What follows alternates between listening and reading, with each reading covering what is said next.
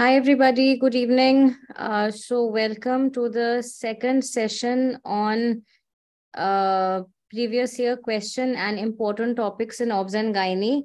Last year, we had last Sunday, we had discussed obstetrics, and today we're going to cover Gynae. We're going to try to cover most of the last 3 years papers. I think I have covered all of them in this session, along with some important topics, some very high yield areas, some of which are a little confusing. And we will also cover a lot of images. Okay. So this should be an interesting session. It will go a little long though. Like last time's 2 to 3 hours is the expected duration. Okay. So I think we are good to go. And yeah, good evening, everybody. Can you all hear me? Am I audible? And last session, I was going through the chats, and somebody had said I forgot to mention Nepal. Yeah, I worked in Nepal also for more than a year. I was an assistant professor at the medical college at Pokhara there. So those of you from Nepal also, glad to see you. Okay, so I think we will start. Okay, so we'll start with the Gynae MCQs. Okay, these, as those of you are joining in now, we're discussing the last 3-year NEET PG question papers of Gynae. We've already discussed obstetrics, and those who are asking for the PDF, yes. So after this session is over, because my presentation has some videos also, those won't be able to, I won't be able to send those. So I'll remove all the videos and send the PDF tonight once the session is over. Okay, so I think we will start. Okay, so starting with Gynae MCQs. A 16-year-old girl with a partial transverse vaginal septum presents with dysmenorrhea and chronic pelvic pain. Which of the following is she likely to have? Okay, so here you have a girl who has a partial transverse vaginal septum. Okay, and she presents with two symptoms, dysmenorrhea and chronic pelvic pain. Okay, so what do you think she has? Now, remember, whenever we talk about Mullerian anomalies, and remember, Mullerian anomalies are a very, very high yield area. Always a question is asked in the last NEET PG, or was it the one before? At least 5 questions came just from Mullerian anomalies. It's a very frequently asked question. You should be very thorough. So we will discuss a few questions on Mullerian. Now, in Mullerian anomalies, when we talk about TVS, a transverse vaginal septum, it's basically, this is the uterus, this is the vagina, this is the septum in the vagina. And any anomaly which is like this, which is an obstructive. So this is an obstructive Mullerian anomaly. Obstructive to what? Obstructive to the outflow of blood. Okay. So a girl, and she has a partial transverse septum. If she had a complete septum, what do you think she would have presented with? Partial means there's some break there, so she is able to get her period. Okay, but if it is a complete septum, then she would have presented with primary amenorrhea or cryptomenorrhea. That means she's having bleeding, but the blood is not coming out. So what's called cryptomenorrhea should present with cyclical dysmenorrhea. Okay, but here we have a girl who's having her period, but because the septum is partial, there is obstruction and backflow of blood to the uterus, to the tubes, and out through the tubes into the peritoneal cavity. So there will be some amount of, there may be hematocolpos, there may be hematometra, there may be hepatosalpinx, and because of this retrograde menstruation, what is happening? Endometriosis will happen. Okay, so endometriosis, and what are the symptoms of endometriosis? How do we remember this?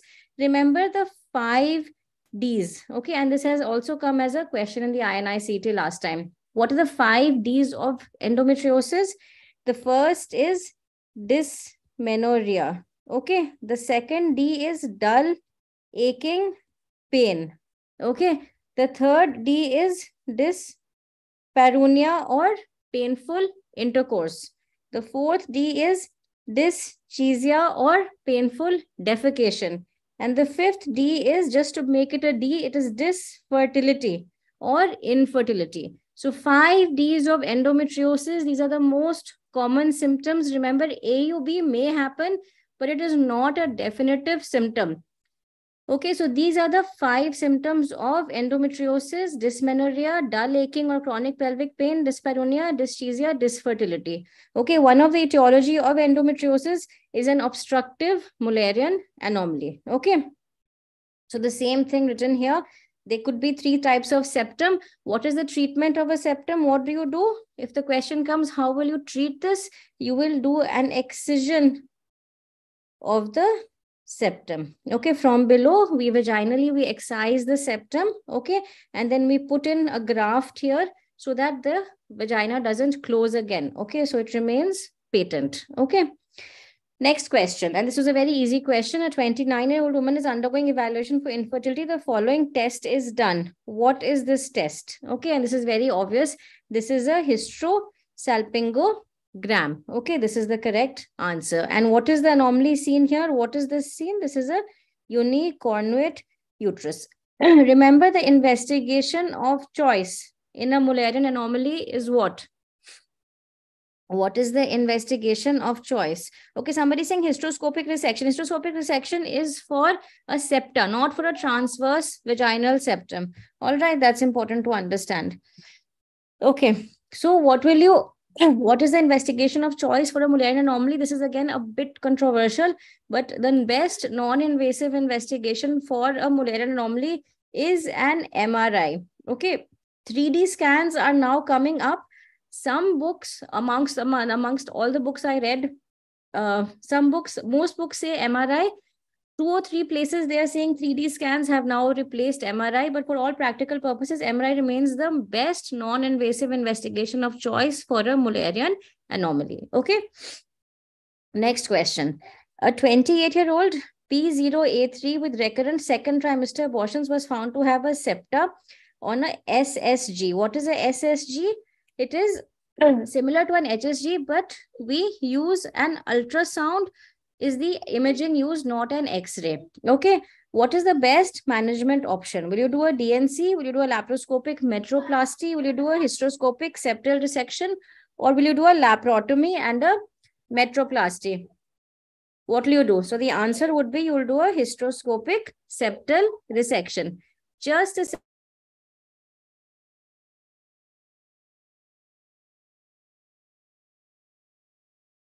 Sorry. Okay.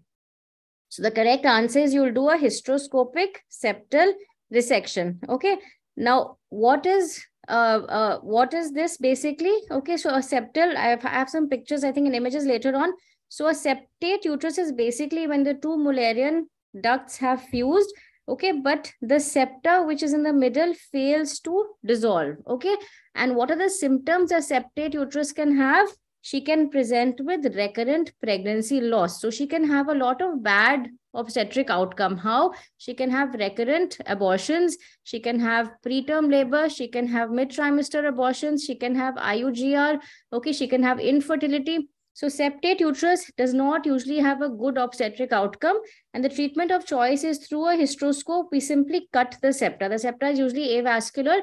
With a scissors or a resectoscope, we just cut the septa. Okay. Next question. A 28-year-old woman being evaluated for infertility was found to have a uterine didelphys on the 3D scan. All are possible complications except. Okay.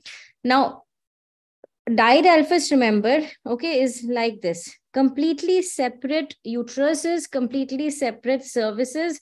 Okay. There is no communication whatsoever. Now, remember, didelphys usually has a good obstetric outcome. It usually doesn't cause much problems. Okay. But yes, abortions are seen. Yes, preterm labor can be seen. Okay. Now, both these things are rare in didelphys. Okay. So there is again a controversy in this question. Okay. Malpresentations also are very rare. Endometriosis is also very rare because it is not an obstructive anomaly. Okay, they are 2 separate uteruses. But here I would go with transverse lie. Endometriosis can rarely be seen in something called as the O-Vera syndrome, which is seen in uterine didelphys. What is O-Vera syndrome? OHV stands for obstructed hemivagina and IRA stands for ipsilateral renal agenesis. So there's obstruction in, this is the vagina, there's obstruction in one of the vagina, okay, and this leads to endometriosis, okay, and on the same side, the kidney won't be there, okay. So this is the O-Vera syndrome. which is a very rare form of uterine didelphys. So that's why the correct answer here should be a malpresentation, because if you read the books, especially Williams, which is our gold standard book, malpresentations is not mentioned as a complication of uterine didelphys. Okay. Okay, now this is again a common area. What is this anomaly? Is this a so this is a HSG again? Okay, and it looks either like a septate or a bicornuate, but how do we differentiate between both of them? And also, how do the other two look like? We've already seen how unicornuate uterus looks like. How does a didelphys look like? How does a bicornuate look like? How does a septate uterus look like? What is this? This is yes. So I'm getting in the answers again. So there's a confusion in this. Okay. So is this septate or is this bicornuate? So far we're 50-50 in the answers. This is actually a septate uterus. Okay. Now remember, HSG has very poor sensitivity in determining the differentiating between a septate and a bicornuate uterus. It is not a good investigation. In fact, it's a very bad investigation. Okay. But you get questions from here, because it is the initial investigation when you're evaluating a woman. Okay, so what we see in the HSG is this angle. This is the intercornual angle.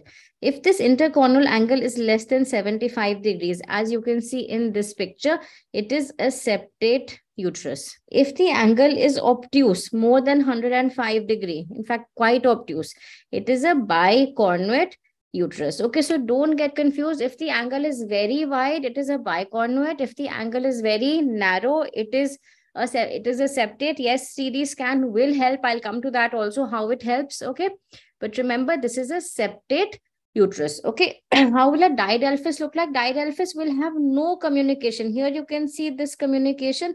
A didelphys will have zero communication. They'll be completely two separate different horns. Okay. Now, let's talk a bit about Mullerian anomalies, because this keeps coming. The first one is Mullerian agenesis, okay, also known as Mayer-Rokitansky-Kuster-Hauser syndrome, okay. So this is, how will this present, or what is it? This is complete or partial absence of the uterus, the cervix, the fallopian tubes, and the upper 2/3 of the vagina, because these are all formed from the Mullerian duct. Okay, so these are completely absent in MRKH syndrome. So how will the patient present to us? Okay, somebody's asking any other difference between NB? No, I'll come to how you differentiate in a 3D scan, but on a HSG, this is the only way you can differentiate, is by seeing the intercornual angle. Nothing else can help us differentiate in a septate uterus and a bicornuate uterus. Okay, how does MRKH present? It will present with primary amenorrhea. Will she or will she not have secondary sexual characters? Will she or will she not have secondary sexual characters? She will have. Okay, so primary and amenorrhea in the presence of secondary sexual characters. Why? Because the ovaries are normal, and we've got a separate topic on primary amenorrhea, but I'll just put this here. If the secondary sexual characters are present, that means breast development is there, pubic hair is there, axillary hair is there, that means ovaries are there and they are functioning. Okay, so primary amenorrhea in the presence of secondary sexual characters, one of the things you will think of is Mullerian agenesis. Okay, also remember, skeletal and renal anomalies are usually associated with MRKH syndrome. Okay, and how will you investigate her? So if a girl comes to you with secondary sexual characters present and with primary amenorrhea, the first thing you will look for is the presence or the absence of a uterus. So you will do an ultrasound to determine the presence or absence of a uterus. If the uterus is absent, okay, you will diagnose her to have MRKH syndrome. The other possibility, if the uterus is absent and similar presentation, is androgen insensitivity syndrome. So I won't discuss this too much here. We'll come on our questions on primary amenorrhea where we will discuss this. Okay. Now remember, in MRKH, how do we treat MRKH? What are the options we have? In MRKH, remember, this girl who comes to us with primary amenorrhea, okay, with a small vagina, we need to give her two things. We need to give her sexual function. And how do we do that? By doing what is called a vaginoplasty. That means we create or increase the length of the vagina surgically or by using vaginal dilators. Okay. And the second thing is we need to give her fertility. So how can we give this girl fertility? What can we do?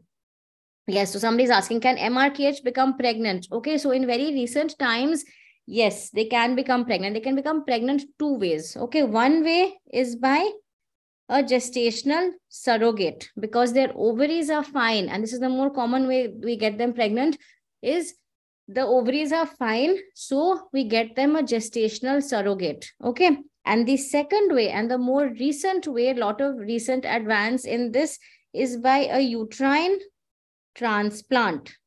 Okay.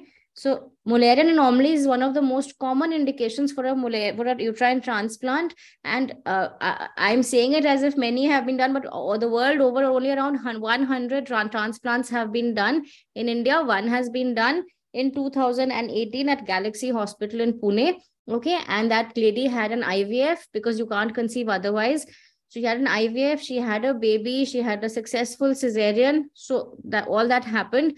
Okay. And one transplant has been, that is the one transplant that has been reported in India. Okay. So MRKH syndrome is one of the common indications for a uterine transplant. Okay. So two ways she can get pregnant: surrogacy and uterine transplant. Okay. Now a little bit about unicornuate uterus. This is a unicornuate uterus on HSG. Only a single horn is there. Okay. What do you need to remember about this? Remember that majority of them will have what is called a rudimentary horn. Okay. The rudimentary horn may be functional. Okay. It may be communicating, or it may be non-functional. It may be non-communicating. Okay. So here you have a functional communicating horn. Here you have a functional non-communicating. Here you don't have a functional, but it's a horn is there. And here you have no horn. So I say the majority, remember this, the majority will have a rudimentary horn. And if a rudimentary functioning horn is there, it needs to be removed. Why? Because it can lead to endometriosis. Hematometra in this horn can collect. And if this tube is functional, what can happen? An ectopic pregnancy in the rudimentary horn can happen, and this can lead to rupture uterus. And this rupture happens usually around 18 to 20 weeks of pregnancy, not like the usual tubal rupture, which occurs earlier. Okay. So remember, rudimentary horn, if it's there, it needs to be excised if it is functional, because she can have endometriosis, hematometra, and a pregnancy in the rudimentary horn called an ectopic pregnancy in the rudimentary horn, which needs to be removed. Okay. Otherwise it will rupture. Now, this is the picture I was showing you of a septate uterus. This is a hysteroscopy picture.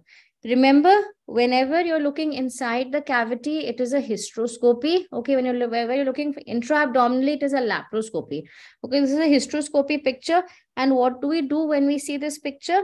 We have to resect it. Okay, so we resect the septa when we see this. This is a septate uterus. Okay, this is a resectoscope. This image is of a resectoscope. The resectoscope is cutting the septa. Okay, this has cautery. This has energy running through it, and it cuts the septa. You can also use a simple scissors that will also cut the septa. Okay, this is what I was showing, a uterine didelphys. Remember, these are all images. They can come as images. Okay. Then you can see, I was just seeing the questions. Okay, so this can come as an image-based question. It's come in the past. It can come again. Okay, remember, you may not actually see two Leach-Wilkinson cannulas here. Okay, so don't rely on that as a diagnosis. Rely on two completely separate cavities, no communication at all between the two cavities. The cavities are ending here. There is no communication at all. Remember, didelphys, it has the best reproductive outcome amongst all the Muller anomalies. Best reproductive outcome is with a uterine didelphys. Okay. This is a bicornuate uterus. Can you see the angle here now compared to the septate uterus? This angle is more than 105 degrees. It's an obtuse angle. Okay. An acute angle, an angle like this is seen in a septate uterus. Okay. Now, how do you treat a bicornuate uterus? If she is symptomatic, if she is having bad obstetric history, surgical reconstruction can be done. and this is called a metroplasty, where you can see both the horns have been brought together, okay, and sutured in the middle. This is called a metroplasty, okay. Jones metroplasty, Strassman metroplasty, all these things are there. Okay, somebody is asking, will hysteroscopy differentiate? No, only hysteroscopy won't differentiate between septate and bicornuate. It has to be a hysterolaparoscopy which will differentiate. Okay, a laparohystero is required, not only a hysteroscopy, because in a hysteroscopy, again, you will get confused. You'll see a septa, you don't know if it is a bicornuate or a septate uterus. Okay. Now here is the HSG. Now tell me which one is which. What is A, what is B, what is C? Now I think it's simple. What is this? This is A is a septate uterus. Okay. B is a bicornuate uterus. Okay. And C is a uterus didelphys. All right. Now this has never been asked, but this is a potential question. Okay. So please listen to this carefully. This is an image of what? This is an image of a 3D ultrasound, okay? And a 3D ultrasound is now proving to be very, very beneficial in diagnosing Mullerian anomalies, okay?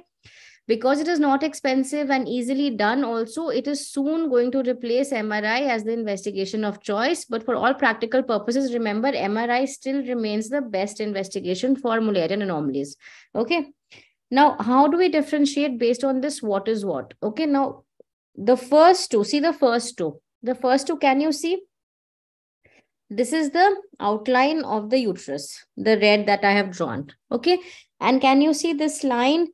This line is connecting the two uterine horns. This is one uterine horn. This is one uterine horn. So the line drawn between the two uterine horns, if it is bisecting the fundal dimple, or the indentation of the fundus, uterine fundus, if the line drawn between the two horns of the uterus is crossing or is less than 5 millimeters, okay, if this line is less than 5 millimeter from the fundal, the fundus, the indentation of the fundus, then this is a bicornuate uterus. So it's either cutting through or the distance is very less. It is less than 5 millimeter. It is a bicornuate uterus. If this distance between the outline of the uterus, this is the fundus, and this line joining the two cornua is more than 5 millimeter, it is a septate uterus. Okay, so this is how you differentiate on a 3D scan between septate and bicornuate uterus. Remember this, okay? We won't go into too much details. Don't start thinking too much. Just remember, if it's cutting through or if the distance is less than 5 millimeter between the two, that is the line joining the two cornua and the fundal indentation, it is bicornuate. If this distance is more than 5 millimeter, it is a septate uterus. Okay, so this is on a 3D scan. Potential question, potential image-based or clinical question. It's never been asked. They've all been asking HSGs. This is something that they might move on to because this is now very, very commonly being done. Okay. Next question. A 16-year-old girl presents to the OPD with a history of primary amenorrhea and cyclical pain. Okay, perineal examination reveals a bulge protruding from the vagina. Identify the cause of this presentation. So this is quite easy. What is this? So primary amenorrhea with cyclical pain. Okay, this is called as cryptomenorrhea. The two causes of cryptomenorrhea are a transverse septum and an imperforate hymen. How do you differentiate between them? On clinical examination, the imperforate hymen, you'll see a bluish bulge on a local examination. So this is an imperforate hymen. Okay. Now, this is how the bulge looks like. This is an image-based question which can come. Okay, so with every question, I'll try to cover what all can be asked around this. This can come, and what is the management? What is this called? This is called giving a cruciate incision. Cruciate means cross-shaped. Okay, so what do we do? Through the bulging hymen here, we give an incision like this. Now, when we give this incision, 4 flaps are formed. So this flap we suture here, this flap here, this flap here, and this flap here. All the collected blood comes out and the hymen remains open. Okay. So this is, what is this? This is not hematometra. This is hematocolpos. Okay. So remember, whenever there's an obstruction, first hematocolpos will form. That is blood in the vagina. If nothing is done, it will go on to form hematometra, which is blood in the uterus, then hematosalpinx, and then endometriosis. Okay, so that is what usually happens. Okay, so this is hematocolpos, which is causing the bluish bulge seen. Okay, we've already discussed TVS. Okay, now this is also a question. It's hardly ever seen. Okay, I have seen, I think, 2 or 3 cases of DES-induced reproductive tract abnormalities. But it's such a favorite question that the examiners like to ask, mainly because this is an ideal example of a teratogenic drug. Okay, like also thalidomide. Okay, so thalidomide and DES are classical examples of teratogenic drugs. Okay, now in the 1940s to 60s, a little bit of history. Okay, because that makes things interesting a bit.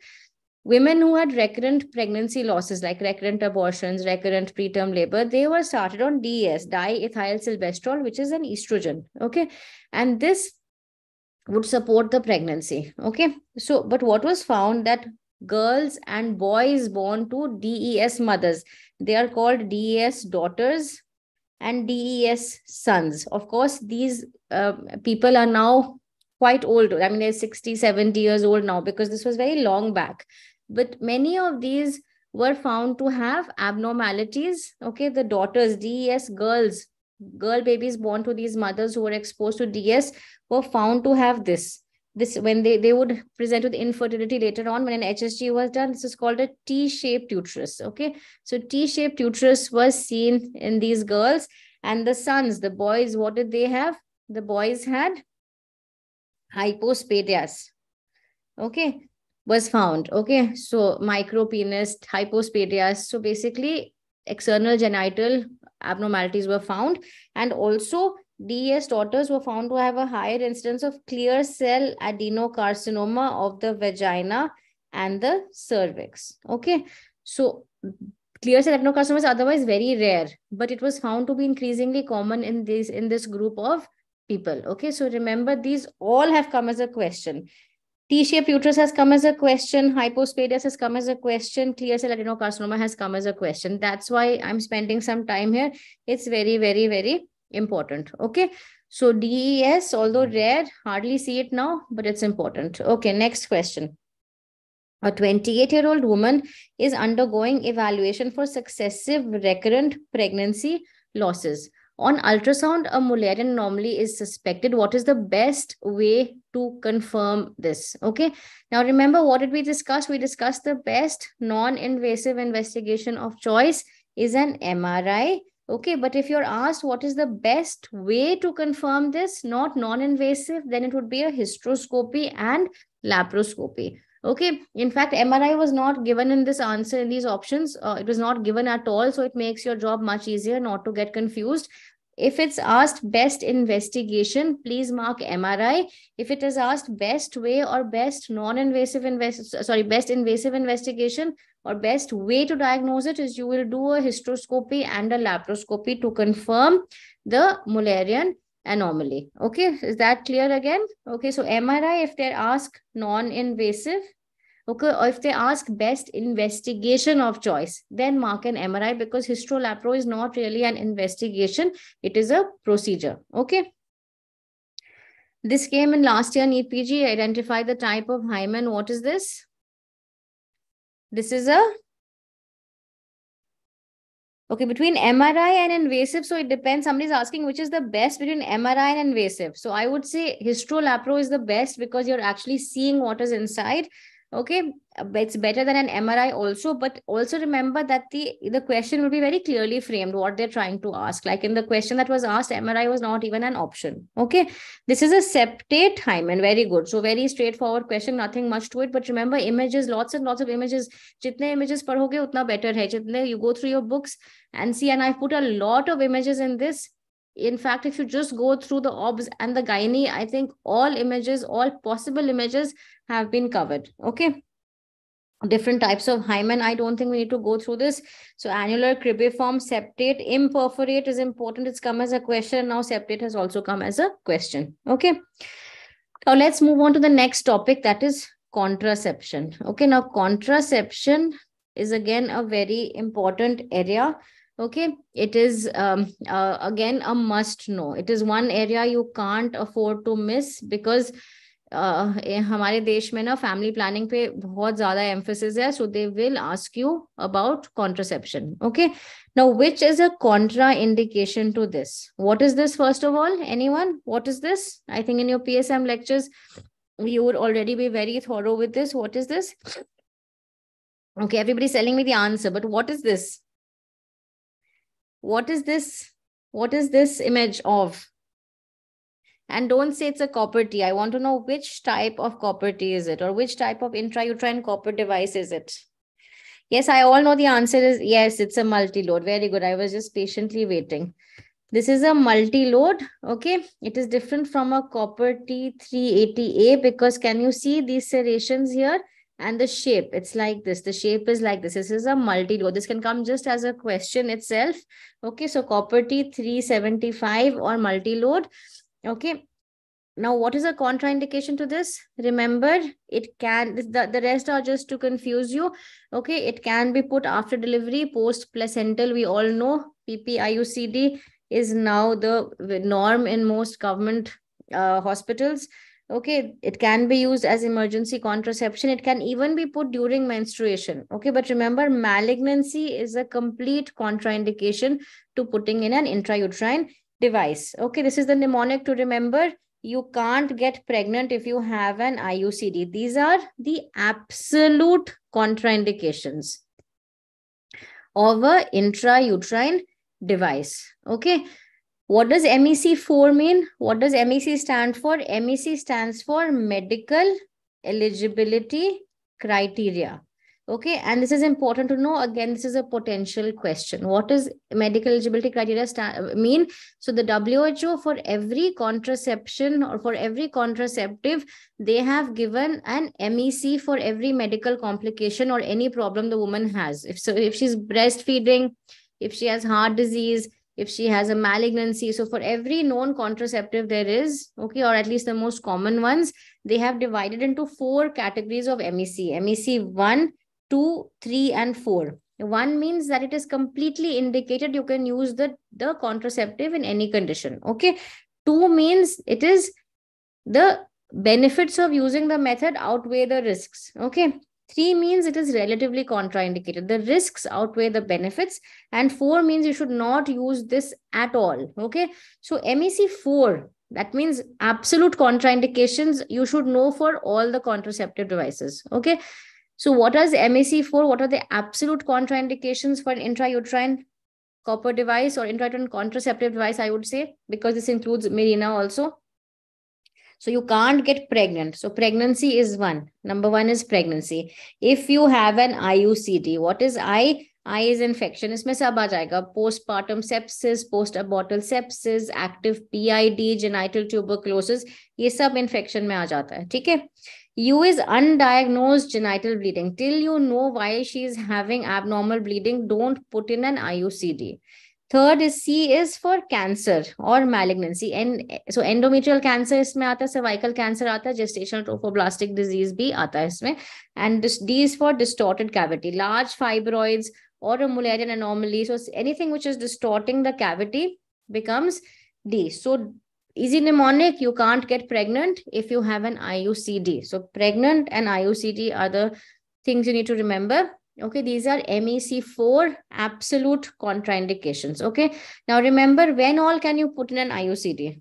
You can put in an IUCD. Let's start with the woman comes and she has just delivered. So post delivery. Okay, now in post delivery, you can put in an IUCD. When all? You can put in an IUCD post placental. What does this mean? This means within 10 minutes of delivery. Okay.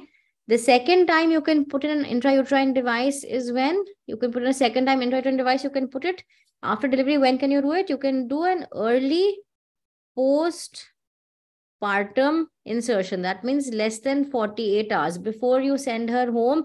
Within 48 hours. If you miss the 10-minute period, she says, doctor, I'm not sure, I need to discuss with my family. So before she goes home, you can still put in an intrauterine device. Okay. And you can also put one intra-cesarean. Okay, so it doesn't have to be following a vaginal delivery. You can also put in a intrauterine device during the cesarean section. So 3 times post-delivery or during delivery, immediately after, within 10 minutes, this is called as post-placental, early postpartum, or intra-cesarean. Suppose she's gone home after delivery, when can you put it? You can put the next time you have is late postpartum. That means after 6 weeks, when she comes for her postpartum visit, that time you can counsel her and put in an intrauterine contraceptive device. The WHO says you can put it after 4 weeks. Okay. So we usually put it at 6 weeks because this is when the patient comes to us for follow-up. So Government of India says 6 weeks. WHO says anytime after 4 weeks also, but between 48 hours to 4 weeks, you should not put in the IUCD because the uterus is actively retracting. Okay, so it can push, the chances of expulsion are very high if you put it in between this time. Okay. When else can you put in an intrauterine device? You can put it interval. Interval means any time as long as you are reasonably sure she is not pregnant. Okay, that means, and usually we do this, the ideal time is post-menstrual. Okay, but it's not necessary. It can be put, like in the question that was asked, it can be put even during her period, but you should just be reasonably sure that she is not pregnant. That is why we prefer to put it post-menstrually. Okay, and then we can also put it post-abortal, following a first trimester MTP or a second trimester MTP also, but the chances of expulsion again are higher if it is a second trimester MTP.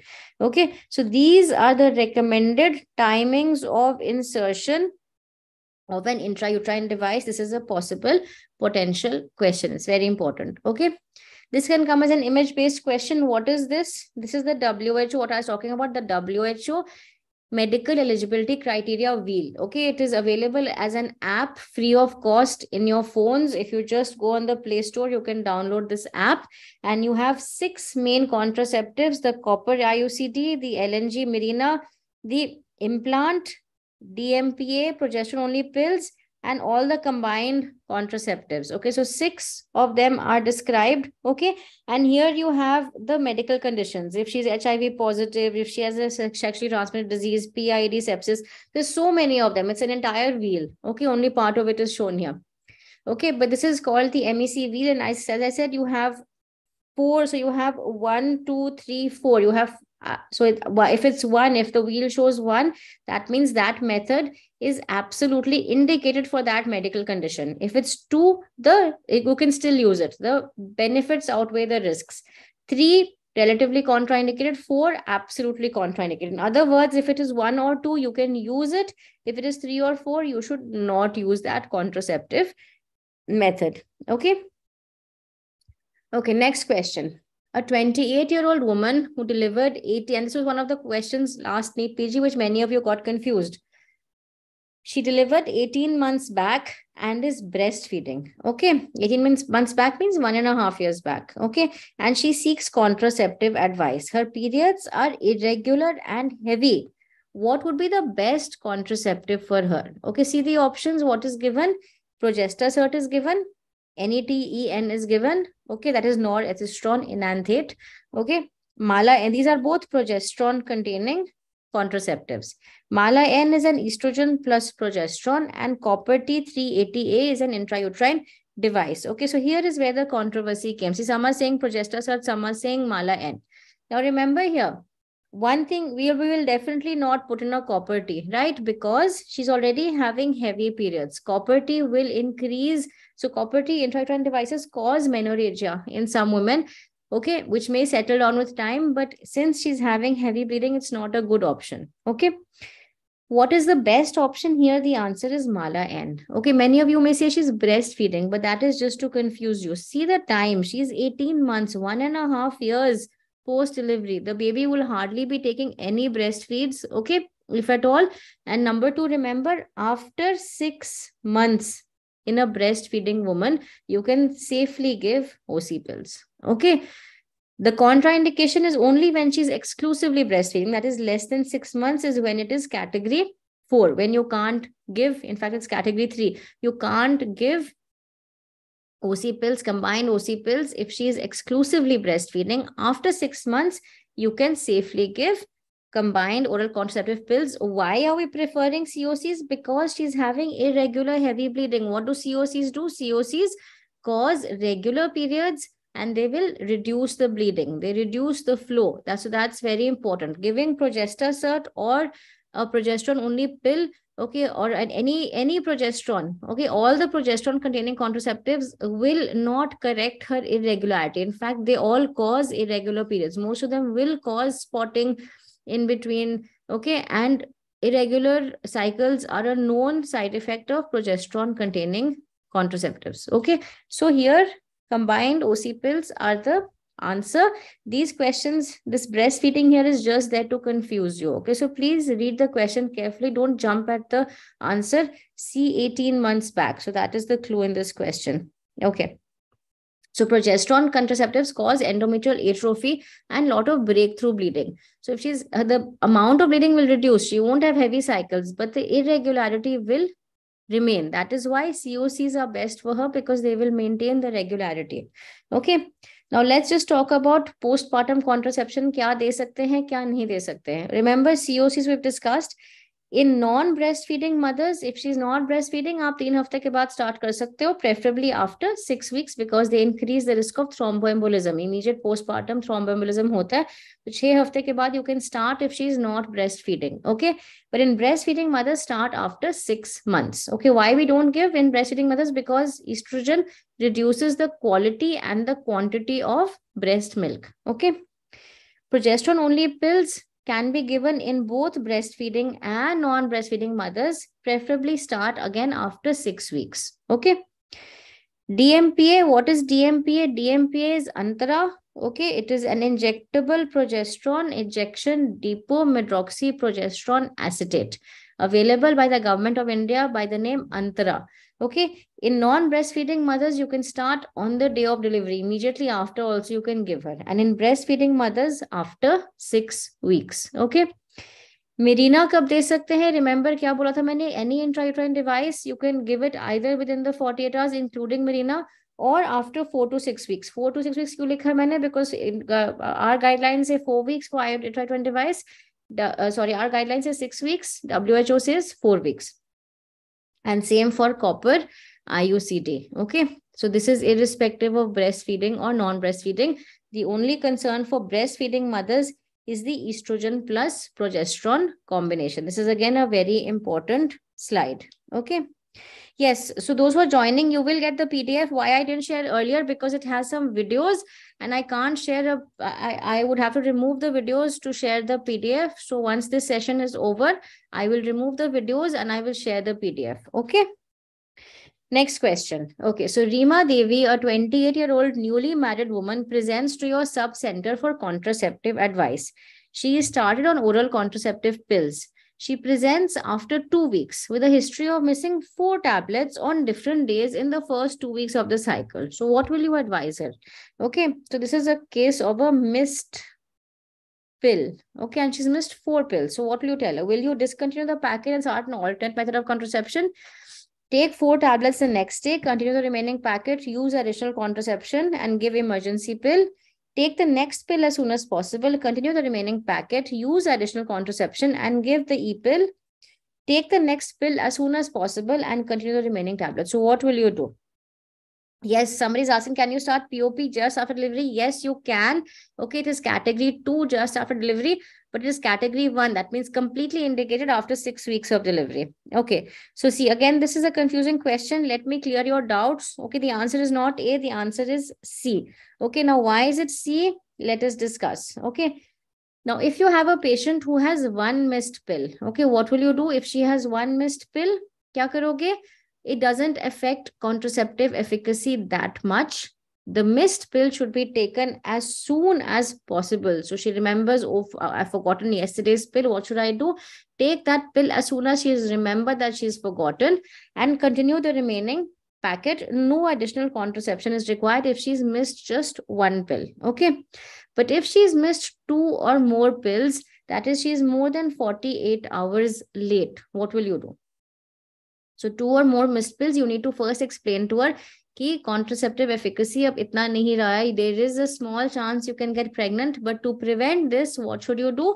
The last pill should be taken as soon as possible. There's this patient, Reema Devi, she forgot 4 pills. Okay, so what should she do now? The last pill, when she comes to you at the sub center, you're a resident there, what will you do? Tell her कि जो last pill है वो अभी ले लो, ठीक है? फिर leave the earlier, बाकी 3 छोड़ दो, leave the earlier 3 missed pills. Okay, use a condom for 7 days. Okay, and so this has to be done. Take the last missed pill, use additional contraception, and further to reduce the risk of pregnancy, what should she do if the pills were missed in the first week? Okay, so 21 tablets hote in the first week. If the pill was missed, consider giving her emergency contraception. So what do? We give her LNG 150 microgram, a single tablet is emergency contraception. Okay, if the pills were missed in the second week, no need for emergency contraception. Why? Because what do OC pills do? They inhibit ovulation. ठीक है, जो cohort होता है of growing follicles, वो कब recruit होता है? In the first few days of the cycle. Okay, and that is why if the pills are missed in the first week, to prevent that cohort of to prevent the dominant follicle from being chosen, we have to give extra progesterone to suppress it. Okay, but if pills are missed in the second week, no need for emergency contraception, because most likely the dominant follicle has not formed because she's been taking it in the first week. Okay, but if pill is missed in the third week, what will happen is omit the pill free interval. Okay, that means जो 1 week का gap हम देते हैं उसको ना देके, tell her to start a new packet after finishing the current packet. This is again to prevent. So what happens is the cohort of dominant follicles actually starts in the previous cycle, the last few days, premenstrual. Okay, so to prevent ovulation happening in the next cycle, you ask her to leave out the pill free interval and start a new packet immediately. This is what is done if there are 2 or more missed pills. Okay, is this clear?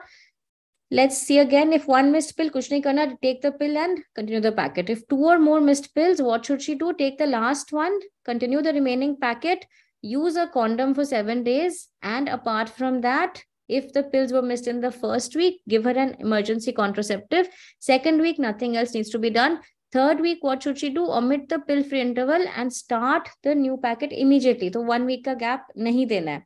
Now read this question. Okay, for those of you who didn't get it, read the question now. So she missed 4 tablets on different days in the first 2 weeks. So what should we do? Without seeing the answers, first form the answer in your head. Don't get confused. Okay, so that's what I keep saying. Don't get confused with such clinical questions, especially the long ones. When you read them, think of the answer before seeing the options, because once you see the options, you start getting confused. Okay, and the options, some of them are very, in fact, one option is called the answer. Baki teen ko hum kya kehte hain? Baki teenon ko hum kehte hain distractors. Okay, when we form MCQs, when we write MCQs, we are all trained to make MCQs. एक stem होता है, this is the stem. Okay, one is the correct option and बाकी 3 distractors होते हैं. तो हमें समझाया जाता है when we have our medical education classes as faculty, हमें समझाया जाता है कि similar options बनाओ ताकि बच्चा confuse हो जाए. That is what that is how questions are actually made. Okay, the purpose is to confuse you. But if you are thorough with your knowledge, if you know the answer, you should not get confused and you should mark the correct answer. Okay, so the answer is C. Are we clear on this? Very important concept, missed pill. Okay, moving on. Okay, these are we'll quickly, now some images are there. We'll quickly take you through them. What is this? This is a female condom. It has 2 rims on either side. Okay, so this is how a female condom looks like. This is how a cervical diaphragm looks like. Okay, these are image-based questions, so I'm just showing you the images. Okay, this is how a cervical cap looks like. Not much to them. Okay, so we'll just take you through. What is this? This is a spermicide, commonly available in the name of today. It contains nonoxynol 9. Okay. Okay. So somebody's asking, why can't they take tablet in this? Why waste medication? Because she'll get confused. वो वैसे ही 4 pill भूल चुकी है. Remember, many in a practical scenario, if you've ever seen the OC pill na, uspe piche likha hota hai Monday, Tuesday, Wednesday, Thursday, Friday, because it's very common to get confused ki kaun sa pill kab lena hai. So it's okay, forget wastage. She should not get pregnant. That's more important. Isliye start a new packet. Okay. Now this is a new potential question. Okay. Potential question. This is an image-based question. Can anyone tell me what this is? It's written FEXI. What is FEXI? It's not available in India, but it's available abroad. What is this? This is a vagina. It's a contraceptive. It's a vaginal pH regulator. Okay, so it changes the pH of the vagina. It is a foamy substance. When introduced, okay, it releases a foamy substance. Okay, and this changes the pH of the vagina, okay, and it makes it basically makes it inhospitable to the sperm. Okay, so new potential question, FEXI, new contraceptive. It's a female contraceptive. It is a vaginal pH regulator. Okay, what are these? This is copper T 380A, available by the government of India, free of cost. Important to remember, the lifespan is 10 years. Okay, this is a revision. I'm sure PSM it's also done. What is this? We've already discussed multi-load. Okay, multi-load ka lifespan kitna hai? 5 years. Okay, copper T 380A kyun hai? Because it has copper on the arms, and 380 is the amount of copper wiring. Okay, multi-load is this one. It doesn't have copper on the arms. Okay, it has a serrated sort of arms which appear like this. Okay, this is actually copper T 375. Okay, what is this? This is Mala N. Okay, Mala N is the contraceptive freely available by the government of India. It contains estrogen plus progesterone. Okay, remember that Mala D jo hai, what is the difference in Mala N and Mala D? Mala D, remember, is available at 3 rupees per packet. It is the only difference is this comes at a cost. Mala N is freely supplied.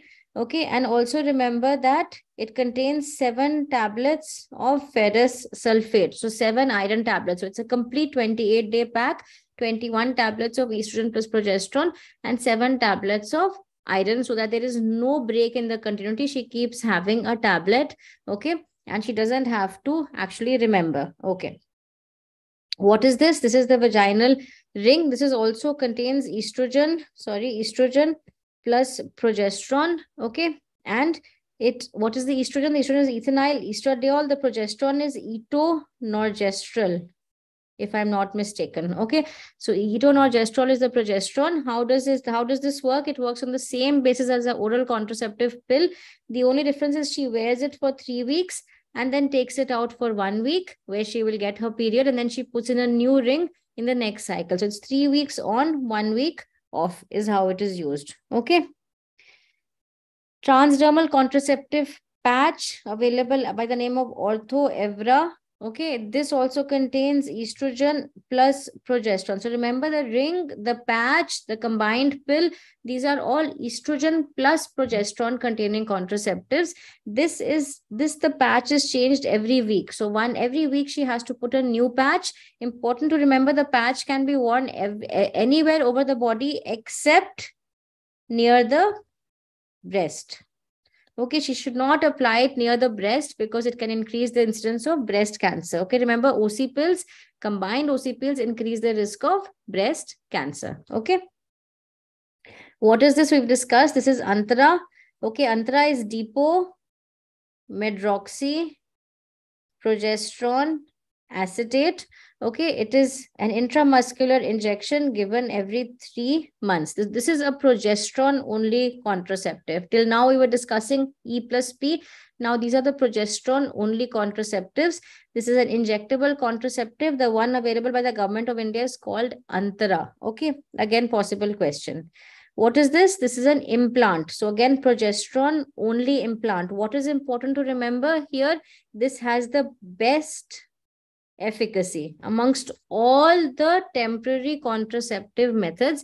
This has the least failure rate. So it is the most effective. So if the question comes, the most effective contraception is, apart from the permanent methods, I'm talking about temporary methods, this is the best or the least failure rate. Okay.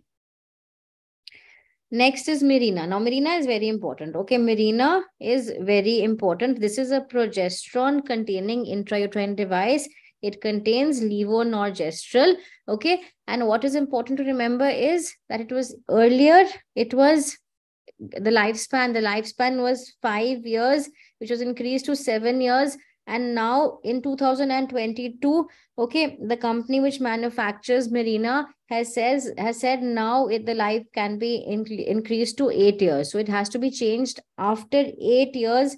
This is the new thing that you need to remember. Not 5 years, not 7 years. It can be given up till 8 years. Okay, what else do you remember about Mirena? Mirena has a lot of non-contraceptive uses. Okay, so what are the non-contraceptive uses? It can be used in menorrhagia. Okay, any woman who is having heavy excessive bleeding.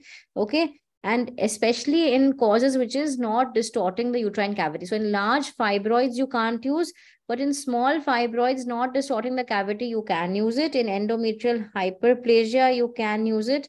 In adenomyosis, you can use it.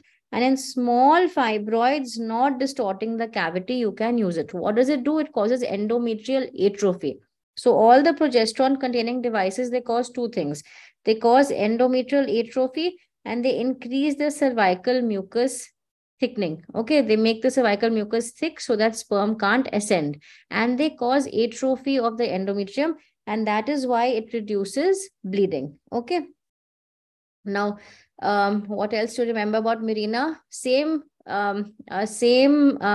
contraindications. You can't get pregnant if you have an IUCD applies here also. So pregnancy, okay, any infection, undiagnosed genital bleeding, okay, any cancer or malignancy, and any distorted cavity, you can't use a progesterone containing intrauterine device. Okay, what is this?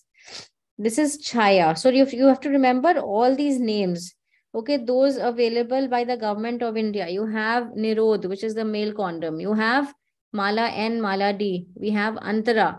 We have Chaya. Okay, so these are the, and then you have of course, the Copper T380 and the multi-load.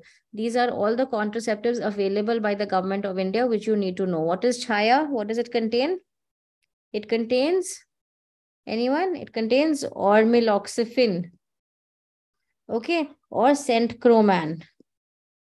Okay, and this is a selective estrogen receptor modulator, okay, which causes, again, anovulation. So it is given initially twice a week for 3 months, and then you shift over to once a week for as long as she wants. And the best part is it has no major contraindication. So it is very safe in a lot of conditions. It has no major contraindications. The books will not give any contraindication. It can be given in the postpartum period. It can be given in women who are elderly, who have heart disease, who have diabetes, in any condition, it can be given. So no major contraindication Chaya has. Okay. Again, this is a question. What is LARC? LARC is long-acting reversible contraception. Okay. What are the types of long-acting reversible contraception? What does it mean? It basically means any contraceptive where the frequency of use is more than 1 month is called a long-acting reversible contraception. That means you don't have to give something every day or every week. The frequency of use is more than 1 month. So what comes under this? And it is reversible. It is not a permanent method. So tubal ligations, vasectomy won't come under this. So we have injections. So DMPA will come under this. Okay. All the intrauterine devices will come under this, and the implants will come under. So remember the 3 things which come. A very easy question. You should not go wrong here. It comes almost every alternate year. They ask this question. Okay. So injections, intrauterine devices, and implants come under long-acting reversible or LARCs. Okay. So this is a question. All of the following methods are contraceptive methods which can be used post-coitus. Now, post-coitus means, this is a 2020 question, I think. Post-coital means an emergency contraception. Okay. Emergency contraception means after an act of unwanted intercourse, she now comes for contraception. So what can you give? We can give this. This is called the use phase method, that is combined, high dose combined oral contraceptive pills. We can give mifepristone, not very commonly given, but yes, it can be given. We can put in an intrauterine device, okay? And this is especially for those who want long-term contraceptive. Then we can't give danazol. Danazol is not used for emergency contraception. So quickly, what is use-based regime? It is combined OC pills. Okay, how much do we give? We give 100 microgram of ethinyl estradiol plus 0.5 milligram of levonorgestrel. So we give 50 basically. And then after 12 hours, we repeat another dose. And it can be given up to 72 hours of unprotected intercourse. The second one is LNG. This is what is commonly used. This is also available by the government of India, free available as what is called as the e-pill. Market में i-pill आता है ना, अगर hospital government hospital जाओगे वहां पे ई पिल के नाम से आता है, emergency pill. Okay, this contains one, yes, use-phase is outdated. Why? Because it causes a lot of vomiting. It's very difficult to take 2 tablets of OC pills and then repeat after 12 hours. So use-phase is not used. This is the preferred method to be used in our country is LNG. It's also available free by the name e-pill. Okay, one single tablet can be given as 2 tablets also, but 1 tablet is the dose, 1.5 milligram of levonorgestrel. This is the drug of choice outside India, ulipristal acetate. It's not yet available. It's available by the name of Ella1. So a single tablet, 30 milligram up to 5 days. Or kahan dete hum ulipristal acetate? Can anyone tell me which other condition do we give ulipristal acetate in gynecology? Where else do we give ulipristal acetate? Anyone? I'll wait for the answer. So we use it as emergency contraception. And the second important use in gynae is, which was used quite commonly till a few years back, and then it went into disrepute because it was found to cause liver toxicity. But now gradually it's come back in the market with an FDA warning that LFTs have to be checked if you're using this drug. Yes, very good, Avinash. It is used for fibroids. Okay, so fibroids, 3 months it can be given a dose of 5 milligram per day, but it went into disrepute because of the liver toxicity as a side effect. So now it has to be started only if the LFTs are normal. Okay, but emergency contraception, the drug of choice worldwide or outside India is ulipristal. In our country, it is LNG. An intrauterine copper device, remember this one. Both these can be given up till 120 hours of an act of unprotected intercourse. And this is preferred in those women who want a continued method. Okay, so she comes to you and says, put something which I don't have to bother about anymore. So give her an intrauterine contraceptive device. I'm telling you this because the clue in the question will be this. A married lady and has had several MTPs now says, give me something which will take care of as an emergency, plus give long-lasting effect, act as a lark, then put in a copper T. Okay. Identify the use of the instrument given below. It's a little blurred, okay? But can you, can you see what this is? What is this? Okay, what is this? Anyone? This is what is called a laprocator, okay? Or also called a laparoscopic ring applicator. Okay, look at the ends. Can you see the ends? The ends are like this. It's like a grasping hook. Okay, it's like this, like a claw. So what does this claw do? And there is, if you look carefully, there's a white fallope ring on the end. So it grasps the fallopian tube and puts the fallope ring over it. And so it is used for tubal ligation. Okay, this is a short video, okay, which is showing you how tubal ligation is done. I'm showing you this because it can come as an image. Okay, so you can see that's the instrument, the laparoscopic ring applicator. That is the fallope ring being applied. This video was given to me by a good friend of mine. Okay, so this is the other tube also being ligated. Okay, you can follow her on Instagram, the good gynae. Okay, so this is how the fallope ring looks like. Okay, so this is again an image-based question. This can come as an image-based question. Laparoscopic ring applicator, ek baar pooch chuke hain.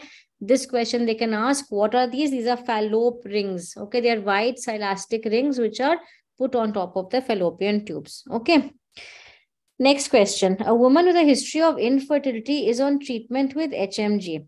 Okay, she presented with the following findings in the ultrasound. What is the most likely diagnosis? Okay, so what is this? This is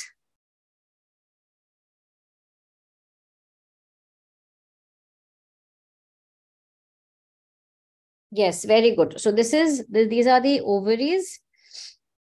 Okay, and you can see the follicles. They're huge, huge follicles, which is classically seen in something called as ovarian hyperstimulation syndrome. And what is HMG? HMG is a gonadotropin, human menopausal gonadotropin. It is given to cause controlled ovarian hyperstimulation in IVF cycles. Okay, so what a little bit about OHSS. Remember that it is seen whenever you get a question, it will be the woman who would have some sort of treatment for IVF. She would be on controlled ovarian hyperstimulation. That means history of gonadotropin intake will be there. Okay. And what are the risk factors? Remember, and these are important because they are all clues in your clinical question. Okay. It may be a very straightforward question, but remember it is common in younger women, those who have polycystic ovarian syndrome, okay, and those with low BMI. So PCOS, usually we see high BMI, but this is common in lean PCOS. Those thin girls who have PCOS, it is common. If she's had a previous history, obviously, if she has high AMH, what is AMH? It is a test of ovarian reserve. So if the AMH is very high, okay, those girls, that means there are more number of follicles in the ovaries, so they have a higher risk of OHSS. Or if on the day of HCG, when we give the trigger of, that is on the day of giving HCG for ovulation, for rupture of the follicles, if there are more than 14 follicles, then again it's a risk factor for OHSS. Or if she has high, very high estradiol level. So whenever we're doing IVF, we always keep, every day we do scans to see the size of the follicles, the number of the follicles. We do almost daily estrogen levels. And if they're going very high, we have to then prevent OHSS. So these are the risk factors. If they are there, we have to take preventive steps. This can come as a question. What can you do? You can avoid HCG as the trigger. So trigger basically means not to cause ovulation. My mistake, I said this earlier. It is to cause maturation of the follicle. Okay, and after giving the trigger, we do what is called as an oocyte aspiration. Okay, in an IVF cycle. So don't give HCG because HCG is known to increase the OHSS, the stimulation. Okay, so avoid HCG. Instead, you can give a GnRH agonist as the trigger, which will mimic the work of HCG. Okay. Prefer antagonist cycles. If she is high risk, don't give agonist. In fact, most days, article we give antagonist cycles only. So give an antagonist cycle. Okay, delay the HCG. So either don't give the HCG or delay the HCG. This is called as coasting. The only definitive way, if a question comes, what is the definitive way to prevent OHSS? Is to not to go ahead with that IVF cycle, to cancel the cycle. As soon as you see estradiol levels are rising, many follicles are seen on the scan, then the question asks, what is the definitive way to prevent OHSS? The answer should be cancel the cycle. Don't go ahead. Okay. Or you can do the oocyte aspiration and don't do an embryo transfer, preserve the embryos. Okay. Or aspirate the oocytes earlier, before they are mature, and do in vitro. That means in the lab, let them mature. Okay. So take them out earlier. Very important, this has come as a question. IV albumin is the drug of choice for both prevention and treatment of OHSS. Okay. And again, avoid HCG. So basically avoid any form of HCG. That is what you should remember. The only definitive way of preventing this is to cancel the cycle. Okay. And IV albumin is the drug of choice. Okay. So very important. Okay. We'll share the soft copy, Aditya, of the PDF of this. Okay. So I won't go into too much detail, but they could be mild and moderate forms which are managed on the outpatient basis of OHSS. Severe and critical need to be admitted, and fluid management, IV albumin, anticoagulation, because they are at risk of going into DIC, all these need to be given. Okay, let's go back to our questions. This was last year NEET PG. 59-year-old woman presents with anogenital warts. Genotyping of the virus was done and it showed her to be at risk of atypia. or squamous cell carcinoma? What is the likely genotype? Answer.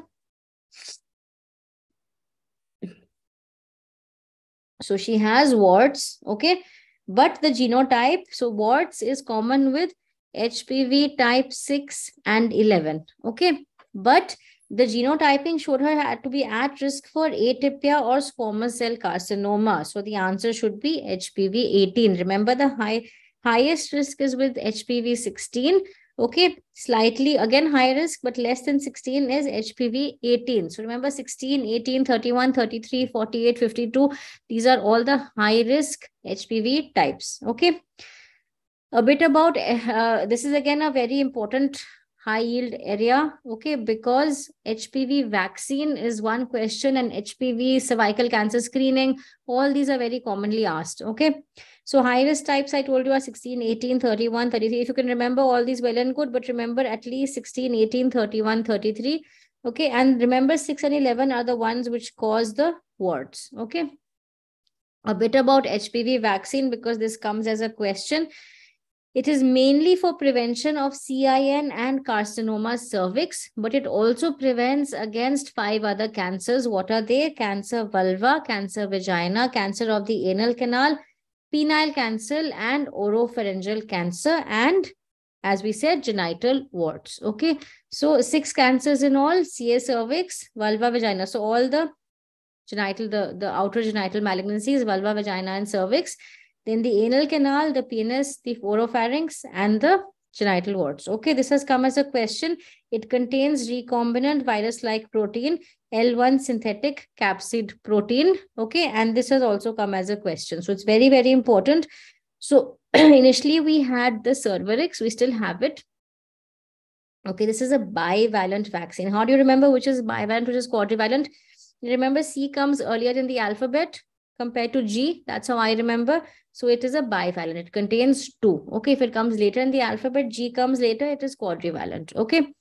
So Cervarix is bivalent. It contains the main 2 types. Okay, that is 16 and 18. Yeah, so all of them can cause warts. Remember, all of them can cause warts, but more or 6 and 11 are the low risk types. They mainly cause warts. The other all cause the malignancies. Okay. Gardasil is quadrivalent. Remember 6, 11, 16, and 18. Okay. And now Gardasil 9 has come. Okay. Which is nonavalent. That means 9 types it covers. Which all these ones I told you, remember also 31, 33. Remember 45, 52, and 58. This has come as a question. Okay. Now, what do our guidelines say? Our guidelines say HPV vaccine has to be given to all girls after the age of 9 years. If she is less than 14, then 2 doses. If she is more than 15, then 3 doses have to be given. Okay. Upper age is, the ideal age is 9 to 26, but it can also be given to women who are less than 45 years, explaining to them that the efficacy might be less because they may have already been exposed to the virus. Okay. 2 important things in this topic. Remember, this has come as a question in INI. That's why I put it. Okay. So the SAGE group, okay, of WHO, okay, they recommended that एक भी vaccine, एक भी dose चला जाए, it's enough. Okay, at least something they are getting, some protection they're getting. So they said if she is less than 20 years, group these together. If she is less than 20 years, 1 or 2 also is sufficient. And if she is more than 21, sorry, if she is more than 21, then 2 doses should be given. So पहले क्या था, अभी भी क्या है, India हमारे guidelines में क्या है, less than 15 years, 2 doses, and above that we give 3 doses. But what WHO says, less than 20 years, 1 or 2 doses also is enough, and more than 21 years, 2 doses. Okay. And very important, new, somebody is written here, very good, Cervavac. Okay, it's going to be launched in India on 1st June. Okay. And it's going to be it's a very, very important development because of the cost. Okay, Gardasil costs 6,000 rupees per dose. Okay, this is going to cost around 400 rupees per dose. Okay, it's going to be available easily to the masses. And that is very important. That's why it's such an important development. I'm sure a question is going to come on this in this year's exam. Okay, so Cervavac, remember, it is a quadrivalent vaccine like Gardasil. Okay, against 6, 11, 16, and 18. Okay, so remember, Servavac is our indigenous vaccine. Okay, some 2 questions from Urogyne which came. This was not a very nice question, okay, because इसका answer एक ही जगह में दिया हुआ था, बहुत ढूंढा, फिर finally Gynae दत्ता में मिला. Okay, so what is the question? You are asked to prepare the discharge summary of a patient who has had a repair for VVF. For how long will you ask her to abstain from sexual intercourse and delay contraception by? So my husband is a urologist and he told me na ye kisi specific book ke se uthaya hoga, because it's a very vaguely asked question. And then you open Datta, it's nicely the same word to word, it's been picked up from there. Okay, so the answer is you will advise after a VVF repair 3 months abstinence and to delay conception by 1 year. So just remember this. Okay, there's not much to it. Just remember 3 months abstinence. I put it here because it's come as a question, but it's not a very nice question. And delay conception by 1 year. Next question. Okay, this has come several times in the past. Okay, 55-year-old lady with 5 children presents with leakage of urine on coughing. On examination, there is a second-degree prolapse and a cystocele. What is the most likely urinary abnormality? So this is very obvious. She's coughing. So this is leakage on cough is stress incontinence. Okay. For CPT, for chronic perennial tear repair, Avinash, both places 3 months, yes. For CPT, also 3 months you will advise. Okay. For delayed repair, yes. You will not do, if the woman has come with a chronic perennial tear after delivery, she comes to you, say 2 weeks after delivery, you will not repair. You will repair it after 3 months. That's what someone is asking on the group. Okay. So stress incontinence is what is there, because on stress she's having incontinence. Okay. Let's see the other questions. A gravida 3 P2L2 presents at 7 weeks for termination of pregnancy by medical methods. As per comprehensive abortion care guidelines, the following drugs are used. So I think we all know this. Remember, first trimester MTP. Kya dete hain hum? We give mifepristone plus misoprostol. This is very straightforward. It's very easy. Let me just tell you though. Let us revise this. So mifepristone, okay, we give 200 milligram, okay, orally, and followed by 48 hours later by misoprostol. Okay, we give 800 microgram, although the some guidelines say you can even give, if she's less than 7 weeks, you can give 400. If she's 7 to 9 weeks, you can give 800. Okay, so this can be given vaginally. It can also be given orally. It can be given sublingually. It can be given buccally. It can be given rectally. So misoprostol can be given. It's a tablet, can be given in many forms. Commonly, we give it vaginally or orally. Okay. Now, important to remember, till when can you give medical MTP? In the first trimester, till 9 weeks. Okay. 7 weeks se pehle do, to the effectivity is very good, failure rate is less. 7 to 9 weeks, the failure rate goes slightly less. 9 to 12 weeks, we prefer not to give, but the WHO says you can still give till 12 weeks. Okay, but we prefer, the Government of India guidelines say 9 weeks. WHO says you can give till 12 weeks also. Okay. Now, this is the first trimester. What about the second trimester? Second trimester, also the same combination. We give Mifi plus meso, but meso has to be given in a higher dose and more frequently. There's no fixed combination. It is usually given as 400 microgram every 4 to 6 hourly till she expels the fetus. Okay, so there's no fixed dose. First trimester is very fixed. 200 milligram mifepristone orally, followed by 48 hours later by misoprostol. What is misoprostol? It is prostaglandin E1. And what is mifepristone? It is RU486. It is an anti-progesterone.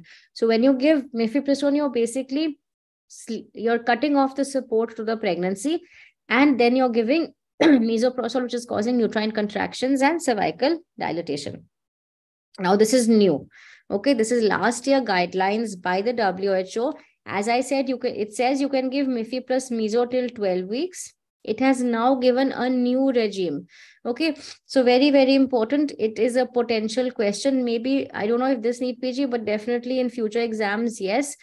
WHO guideline and very important for INI. Okay, combination regime, they have said you can now give letrozole also. Okay, so letrozole plus misoprostol is the new combination given by the WHO in 2022. Please remember this. Okay, letrozole और कहाँ देते हैं हम? Where else do we give letrozole? We give letrozole in, it is the drug of choice in ovulation induction in women who have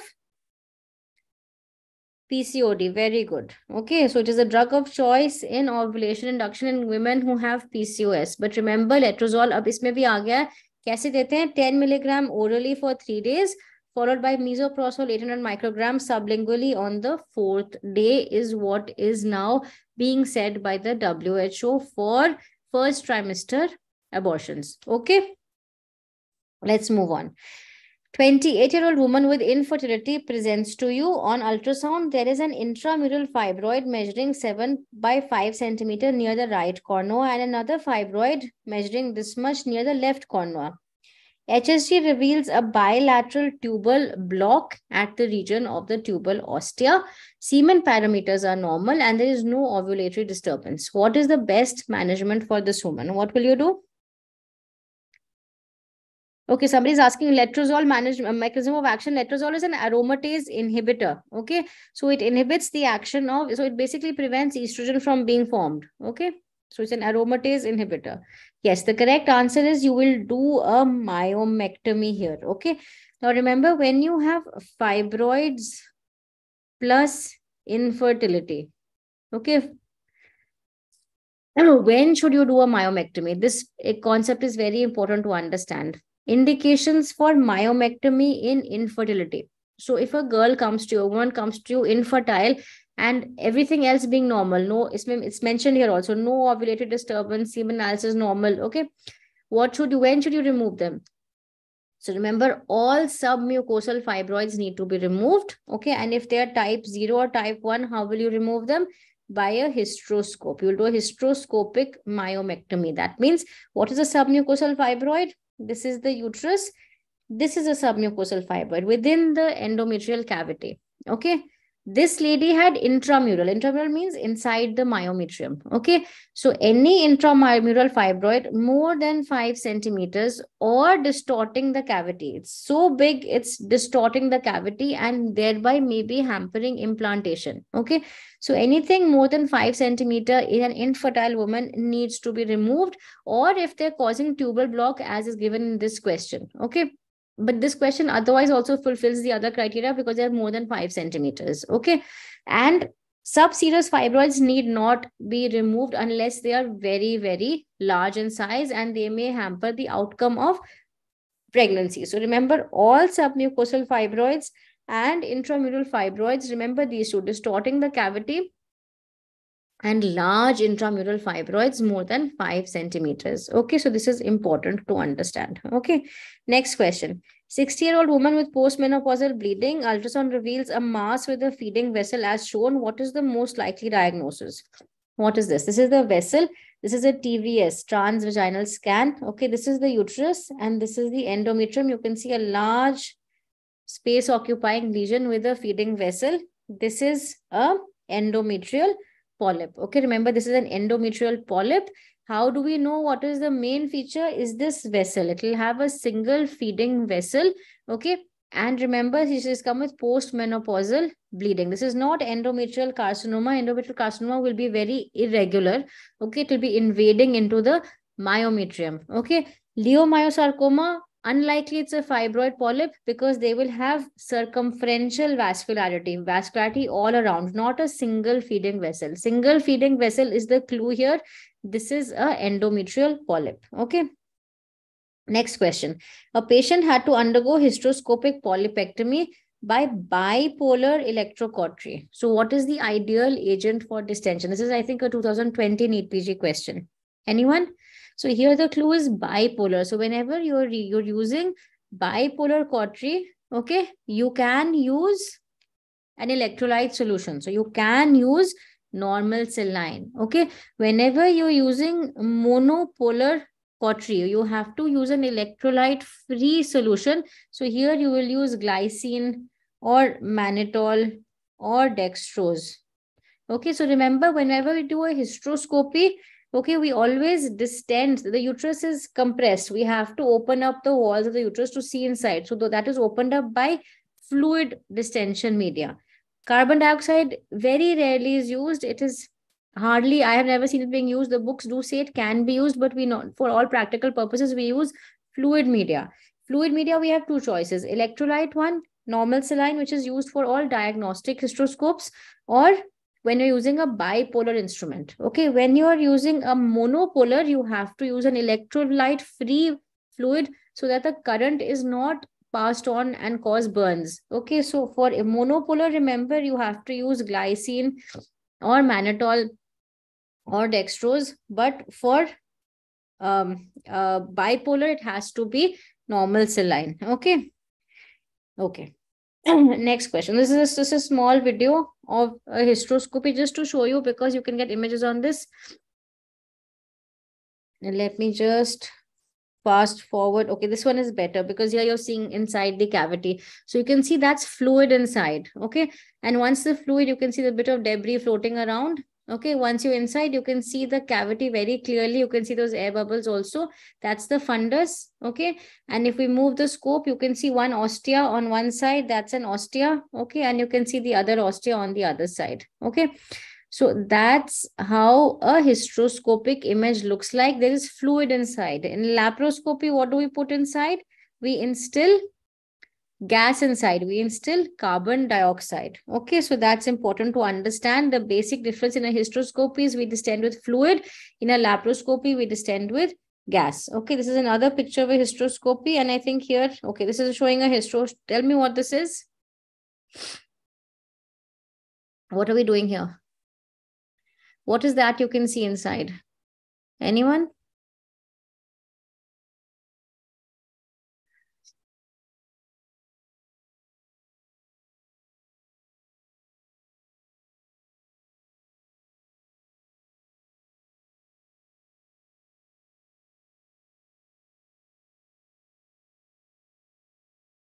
Okay, so what am I taking out? Could anybody identify the intrauterine device? This is not adhesiolysis. This is me taking out a intrauterine device. This is not a Mirena. Did you see? It was nicely serrated. It was like, see, what is this? It was a multi-load. Okay, so this is a missing multi-load inside. Okay, this was an intrauterine device. Again, a hysteroscope can be used to remove a missing intrauterine device. Okay, next question. A 25-year-old woman who is anxious to conceive comes to the OPD with complaints of profuse white discharge for 2 days. There is no itching. Her cycles are regular. What is the most likely diagnosis? What do you think this is? Is it trichomoniasis? Is it physiological? Is it BV, or is it candidiasis?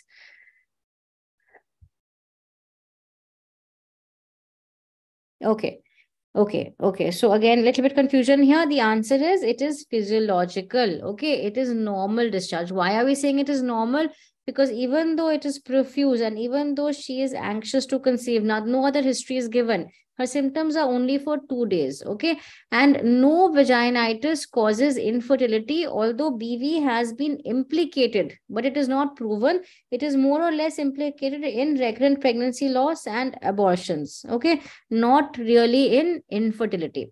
But remember, these 3 infections are very common. Okay, which 3? We have bacterial vaginosis, we have trichomoniasis, we have candidiasis, and you should know what they are. Okay, what is bacterial vaginosis? Remember this in the, remember what you remember? Remember the type of discharge. It is white, thin, homogeneous, and it is foul smelling, but there will be no pruritus. Okay, no pruritus in BV. Okay, the type of discharge is grayish, white, thin, homogeneous. Okay, it occurs in a pH of more than 4.5. Remember, Candida is the one which happens in an acidic pH. The rest are more in an alkaline sort of pH. Okay, on examination, you won't find any erythema. The vagina and cervix will look fine. What is the diagnosis? Diagnosis is by Amsel criteria. What are the criteria for Amsel criteria? Very good. One is clue cells. One is the type of discharge, that is white, thin, homogeneous discharge. What else? The third is whiff test. That is on adding KOH, you have this sudden smell of ammonia. And the fourth is the pH. Okay. So the pH is more than 4.5. Okay. So 3 out of these 4 is called as Amsel's criteria to diagnose bacterial vaginosis. I will just show you a picture of clue cells because that commonly comes. Okay. Second is trichomoniasis. Okay. So trichomoniasis is caused by a flagellated protozoan, okay, Trichomoniasis vaginalis, and it presents with a yellowish, so greenish yellowish. If the clue is there in the question, it is trichomoniasis. Remember, there'll be a lot of pruritus. They will be associated urinary symptoms. Strawberry vagina is commonly seen, strawberry vagina and strawberry cervix. Again, pH is high, and when you do a wet mount of the secretions, you will see the flagellated organism. In both of these, what do you give? You give metronidazole or secnidazole, okay, to treat this. What about candidiasis? Here you'll have thick curdy discharge. There will be pruritus and dysuria. There will be erythema also, but the pH will be acidic in candidiasis. Okay, and what will you see on the microscope? You will see pseudohyphae or spores. Okay, treatment is with clotrimazole. Okay, now very important to remember to know are these images. What is this? What is this? This is a clue cell. Okay, so normally when you see the vaginal epithelial cell, they will be very nicely seen, as in the borders will be nicely seen. But what are clue cells? Here you will have the bacilli, the Gardnerella vaginalis and other bacilli. They will coat the surface of the epithelial cell and make it look very blurry at the edges. Okay, and these are called as clue cells. So this is a very important question. It's come several times. What is this?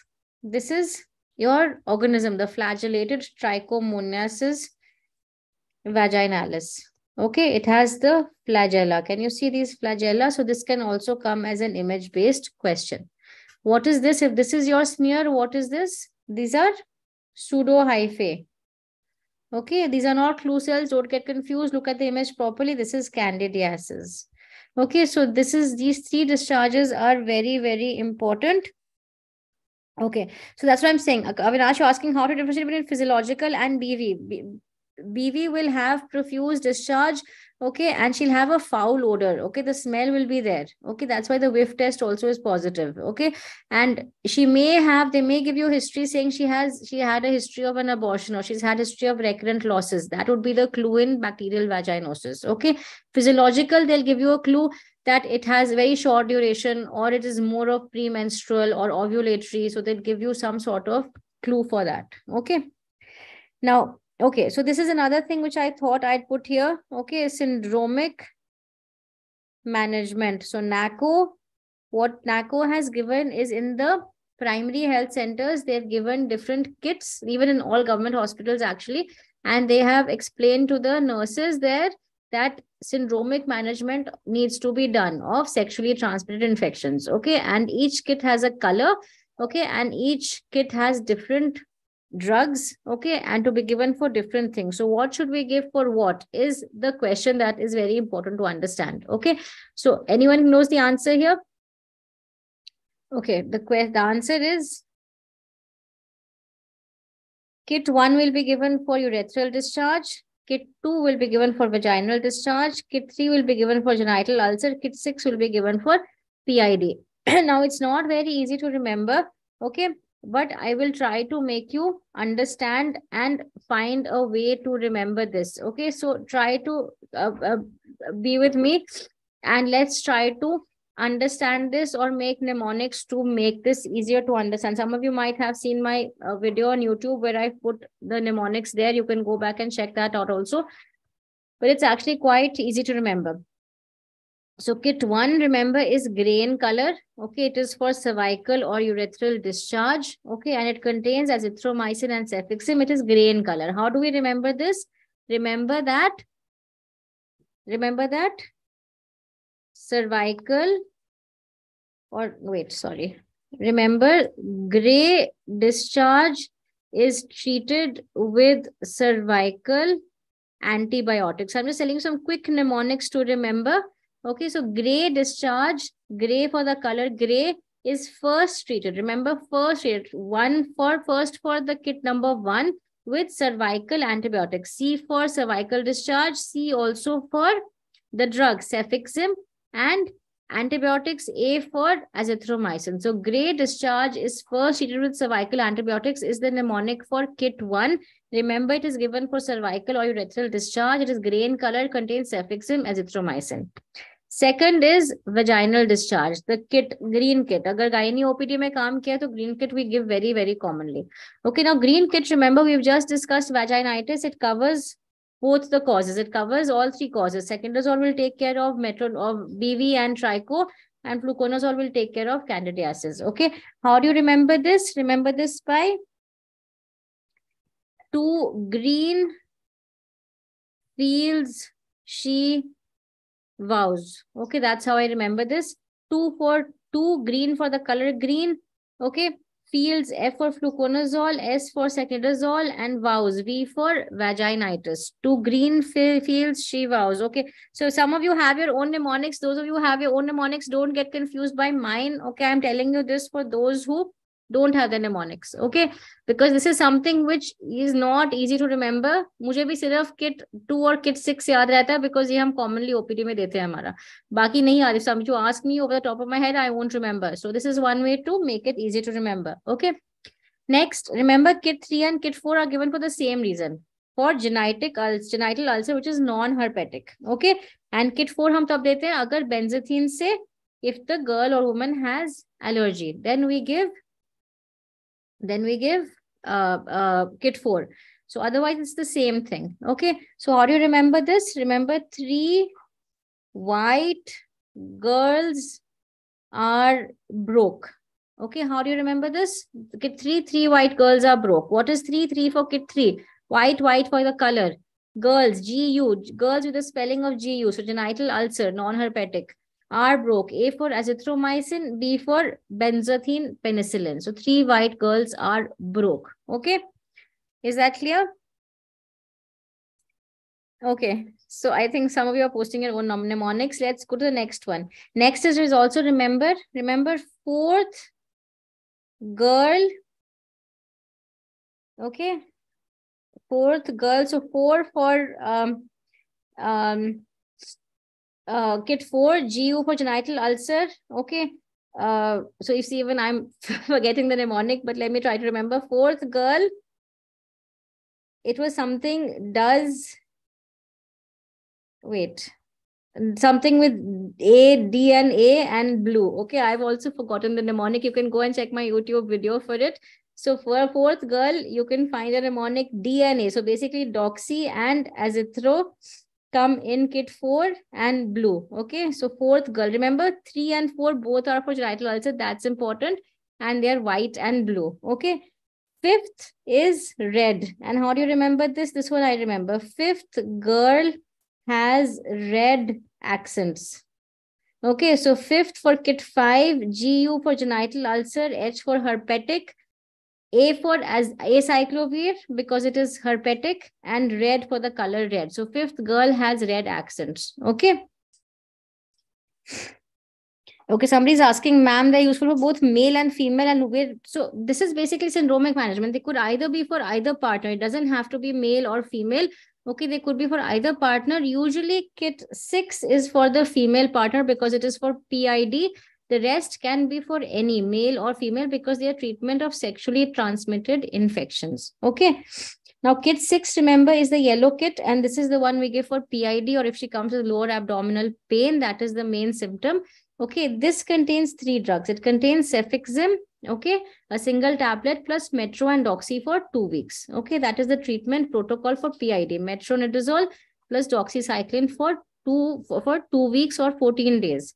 Okay, so remember this by 6 yellow doors make cats playful.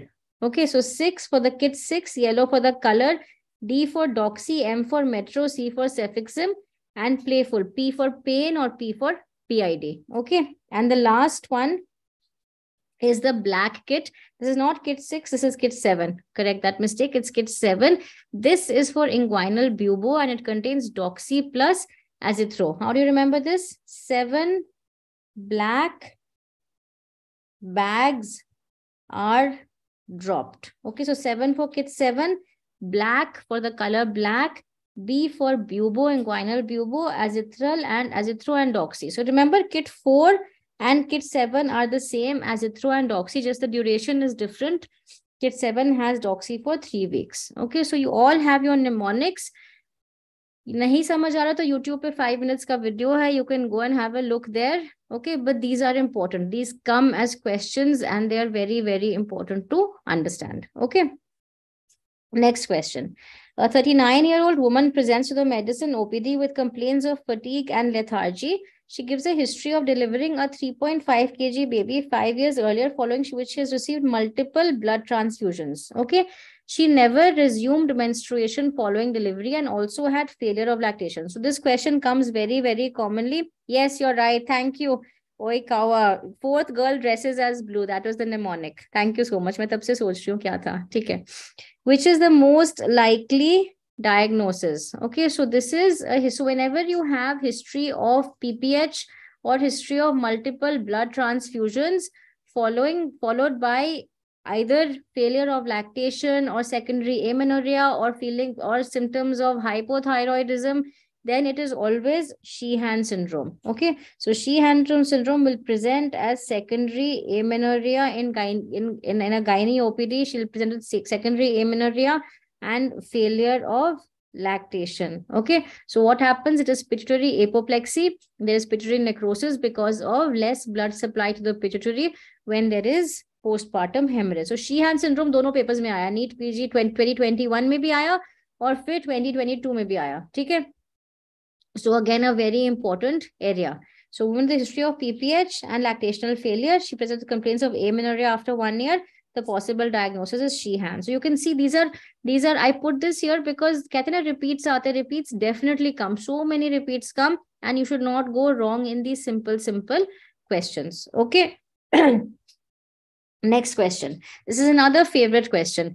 12-year-old girl is brought to the OPD by her mother. She is concerned that she is shorter than her peers. On examination, there is ptosis, shield-like chest, and a webbed neck. On evaluation, which of the following would you expect to find? What will you expect to find?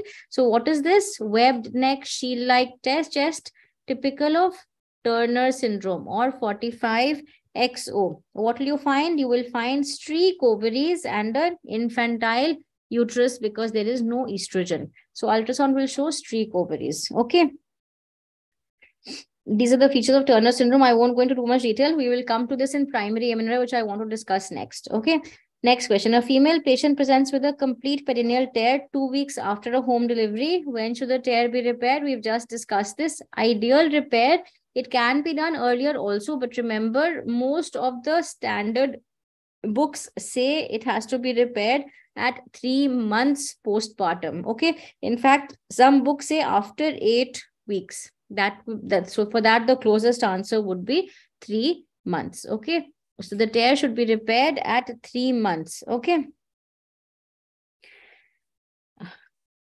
Not 6 weeks, 3 months. CPT repaired at 3 months. Okay. Next question. So what are the types of obstetric repairs? Let's just quickly see this. We have a 1st degree repair, we have a 2nd degree repair, we have a 3rd degree repair, and we have a 4th degree repair. Okay. A 4th degree tear. 1st degree tear क्या होता है? First degree tear होता है when there is either the mucosa or the skin has been involved. And these are commonly obstetric injuries. Okay. And this can come as an image or this can come as a question that the mucosa has given way. What is the type? So 1st degree is only mucosa or only skin. 2nd degree is when there's mucosa, muscle, and skin. So the question can come, an episiotomy is a type of which degree tear? So an episiotomy is a type of a 2nd degree tear where the mucosa goes. This is the mucosa, the muscle goes, and the skin also goes. 3rd degree tear is when the anal sphincter gets involved. Okay. So we have, depending on the type, we have 3A, we have 3B, and 3C. 3A is when less than 50% of the external sphincter gives way. 3B is when more than 50% of the external sphincter gives way. And 3C is when the internal anal sphincter also gets involved. 4 is when the anal mucosa is involved. Okay, so 4th degree tear is when the anal mucosa also involves. Okay. So someone has asked why the tear occurs after 2 weeks. The tear doesn't occur after 2 weeks. The tear occurs then, but most of the time it's a home delivery or it has gone unnoticed. And after 2 weeks, the patient realizes that she's passing stool, or there is a communication between the rectum and the vagina, and that is when they present. Many times it happens, deliveries at home, especially when they come to us, or dye handle deliveries, they come to us much later, 1, 2, 3 weeks, and then we don't repair them immediately. We wait at least after 8 weeks. The closest answer there is 3 months. Okay. Now, very, very important. So I want all of you to pay attention here, because it's a very important topic. It's an area where a lot of questions can come and have come. So I've put together just the brief of how you will evaluate a patient. And then we have some 9-10 questions on primary amenorrhea. Okay. First of all, definition. In the absence of secondary sexual characters, the age is taken as 13 years. And in the presence, it is taken as 15 years. That means a girl who comes to us, okay, and say she is 13 years old and she has no secondary sexual characters, we will define her as primary amenorrhea, because you expect that by that age, at least estrogen would have started its function and some characters will be there. So the absence of secondary sexual characters basically means there is no exposure to estrogen. There is no exposure to estrogen. And that is why we take this cutoff as 13 years. But in the presence, so once she started developing secondary sexual characters, we can wait till 15 years. Now, some books give 14 years and 16 years, okay? But the new Novax gives 13 and 15. It's also explained why the cutoff has been taken 1 year less, because menarche as such has started occurring earlier, okay? So earlier definition was 14 and 16. Now it says 13 and 15. There is a slight difference in some books, but if you go by Novax and if you go by Nelson, both give 13 and 15 as the answer, as the definition of primary amenorrhea. Now, what happens? Let's just understand a bit of basics. There are some topics in Obs and Gynae where you need to understand the concepts. You can't mug up. Okay. One is like, for example, RH isoimmunization. Similarly, primary amenorrhea is where we will spend some 10 minutes discussing this so that you understand this better and you're able to solve the questions. So to have a period, a girl should have a normal hypothalamus, a normal pituitary, a normal ovary, and a normal uterus, and also a normal outflow tract. Everything should be normal for her to get her period, right? So if there's a problem in the outflow tract or in the uterus, it is called a compartment 1 defect. If there's a problem in the ovary, it's called a compartment 2 defect. If there's a problem in the pituitary, it's called a compartment 3 defect. And if there's a problem in compartment 4, it's called a compartment 4. Okay, somebody's asking, can you discuss the types of abortion at the end? Yes, at the end, just remind me, we'll discuss the types of abortion. Okay, so this is the types of compartment defects. Okay, now if we talk about compartment 1 defects, kya the about compartment 1? That means outflow or uterine problems. Here we will come MRKH, which we've already discussed. We've discussed imperforate hymen, we've discussed transverse vaginal septum, and just for sake of completion, I have put this also here, androgen insensitivity syndrome, which we will discuss in more detail. But remember, I just put it here because it doesn't have a uterus. That's why I put it under compartment 1 syndrome. Okay. Compartment 2 में क्या आएगा? सारा ovary वाला problem आएगा. Wherever the ovary is problematic, that means dysgenetic gonads. That means dysgenetic means gonads which have not formed properly, like Turner syndrome, like pure dysgenesis, which is 46XX, or Swire, which is 46XY. अब इसमें बहुत confusion होता है. 46XY किसमें होता है? XX किसमें होता है? Easy way to remember, जहाँ पे Y है, वो XY है. How do we remember this? Swire has a Y. So it is 46XY. और कहाँ पे आपको Y दिख रहा है? Androgen insensitivity. So this is also 46XY. There are only 2 conditions of primary amenorrhea which are 46XY, which you should know. One is Swire and one is androgen insensitivity. Easy to remember. जहाँ Y है वो Y है, वो 46XY है. ठीक है? Then compartment 3 is your pituitary problems. Okay, this could be a neoplasia, hyperprolactinemia, empty cella. So any prolactin tumor or any problem there will cause compartment 3. And compartment 4, remember Kalman's, very important. So anosmia plus primary amenorrhea. Here you'll have anosmia. Okay. So these are the basic symptoms, which is basic diagnosis when you have primary amenorrhea. These are the possible conditions that you are dealing with. Okay, now let's discuss 3 of the important ones and then move on to how will you evaluate a patient.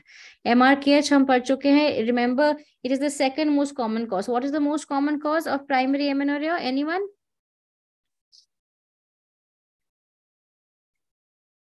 What is the most common cause? The most common cause is? The most common cause of primary amenorrhea is 45XO, that is Turner syndrome. Remember that. And the second most common cause is Mullerian agenesis. We already read about this. She has ovaries, she has 46XX. The only problem is that the uterus hasn't formed. Okay.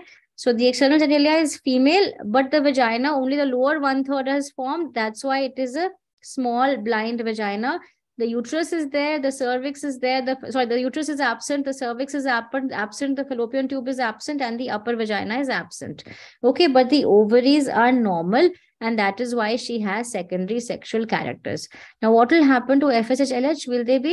What will happen to FSH-LH will be normal, and estrogen levels will also be normal. So everything will be normal. The only problem is that the uterus is not there, and that is why she has amenorrhea. Many of them will have renal and skeletal abnormalities, and we've discussed management. To give her sexual function, you'll do a vaginoplasty to increase the length of the vagina, and for fertility, you will give her a surrogate because the ovaries are normal. Okay, or the newer thing now is the uterine transplant. Okay, so that is important. Okay, so we've discussed this. Okay, next important one, we've discussed this. I won't discuss. Going to imperforate hymen. Okay, so she'll present with cryptomenorrhea, bluish bulge is seen, cruciate incision is given. Okay, now this is very important. Okay, very, very important. Androgen insensitivity syndrome. Remember, it is an X-linked recessive disorder where there's an abnormality in the androgen receptor. So testosterone is there, but because there is a problem in the receptor, the testosterone is not able to act. So the karyotype is 46XY. They are male karyotype, but female phenotype because the testosterone is not able to act and the external genitalia is that of a female.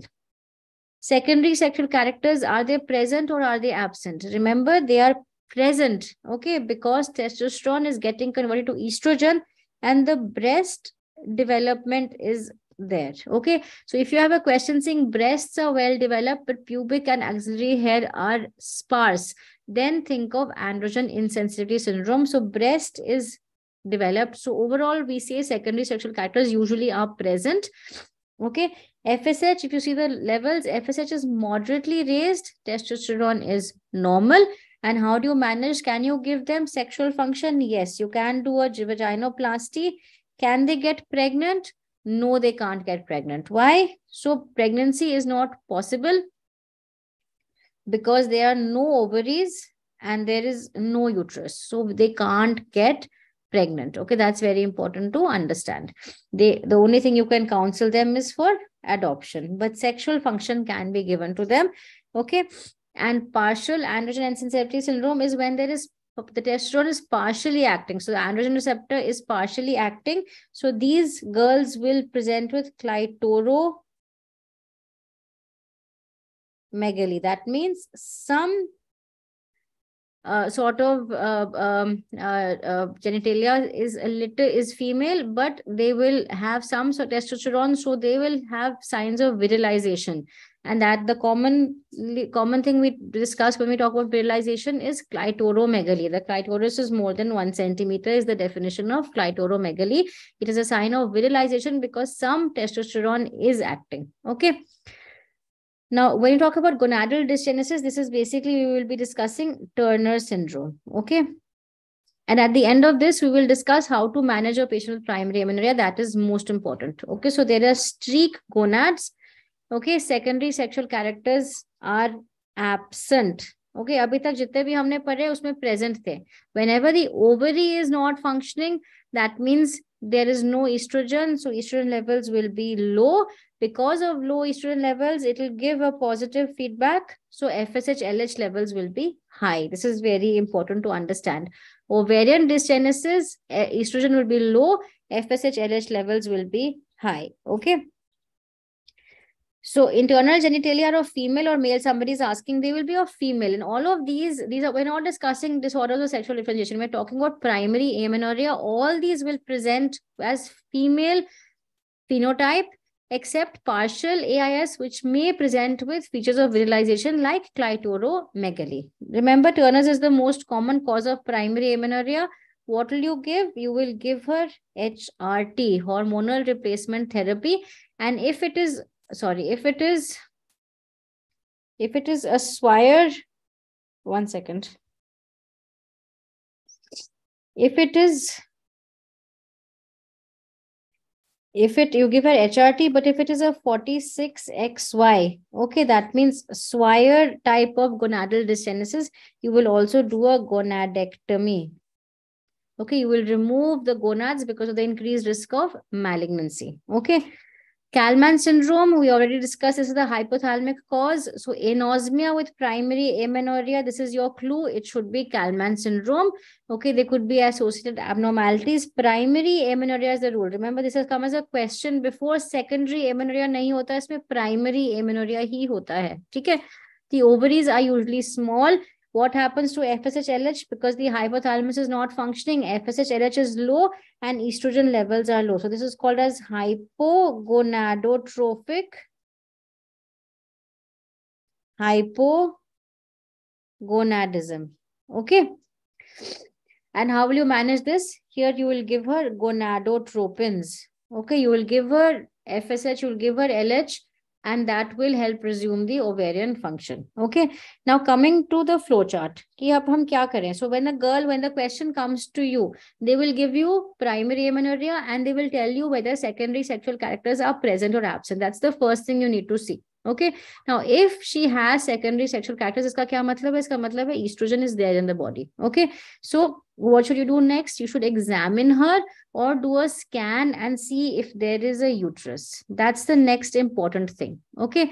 If there is a uterus, okay, if the uterus is absent, that means what are we thinking of? We're thinking of either two conditions, either MRKH or we are thinking of androgen insensitivity syndrome, a compartment 4 defect. Okay. Because ovaries are functioning or gonads are functioning.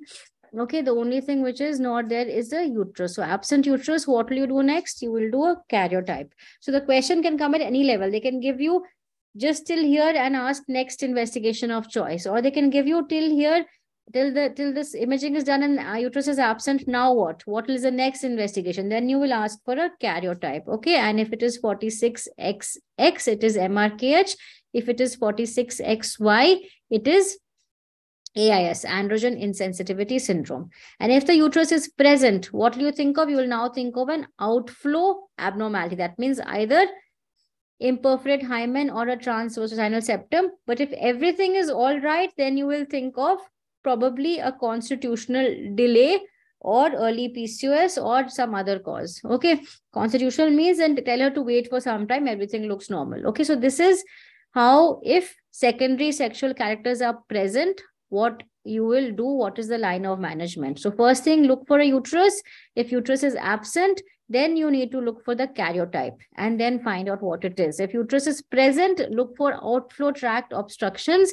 And if that is there, it could either be imperforate or a TVS. Now, next set of questions kaise aa sakta hai? Primary amenorrhea, breast not developed, absent pubic axillary hair, so no secondary sexual characters.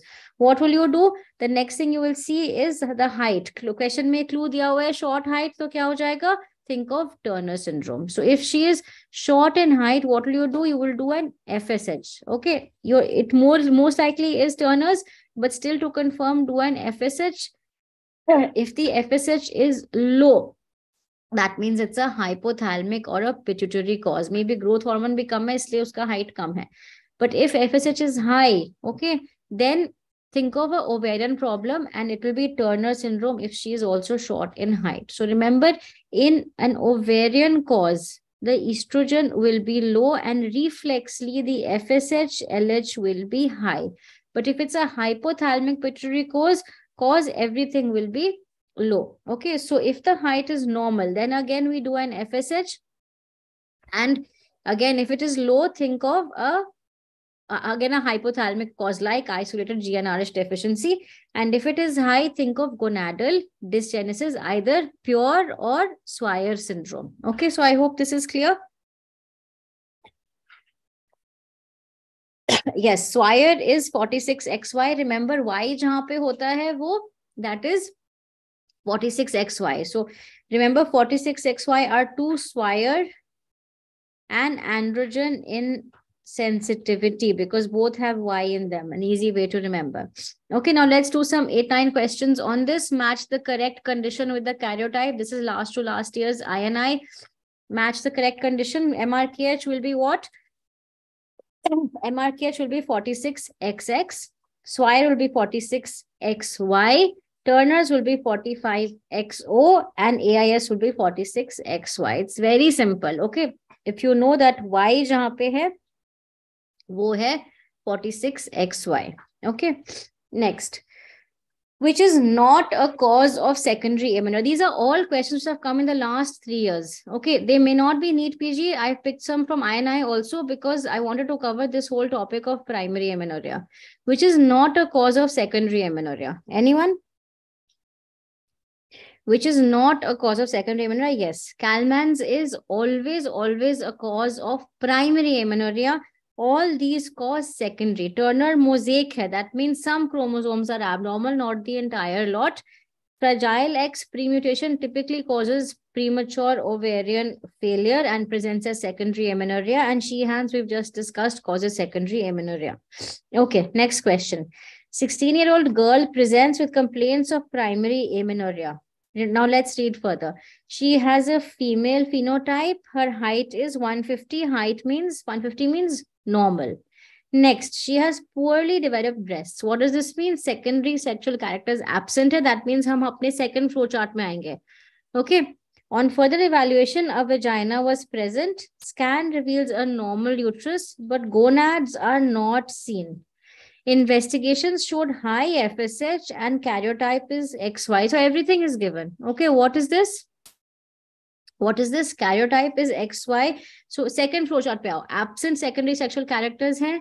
ठीक है, FSH high है, karyotype 46XY है, uterus is there, gonads are not seen. What do you think this is? This is Swyer syndrome, and Swyer is a form of gonadal dysgenesis. So the answer is gonadal dysgenesis. The ovaries are not formed or are not working properly. That is why she has no secondary sexual characters.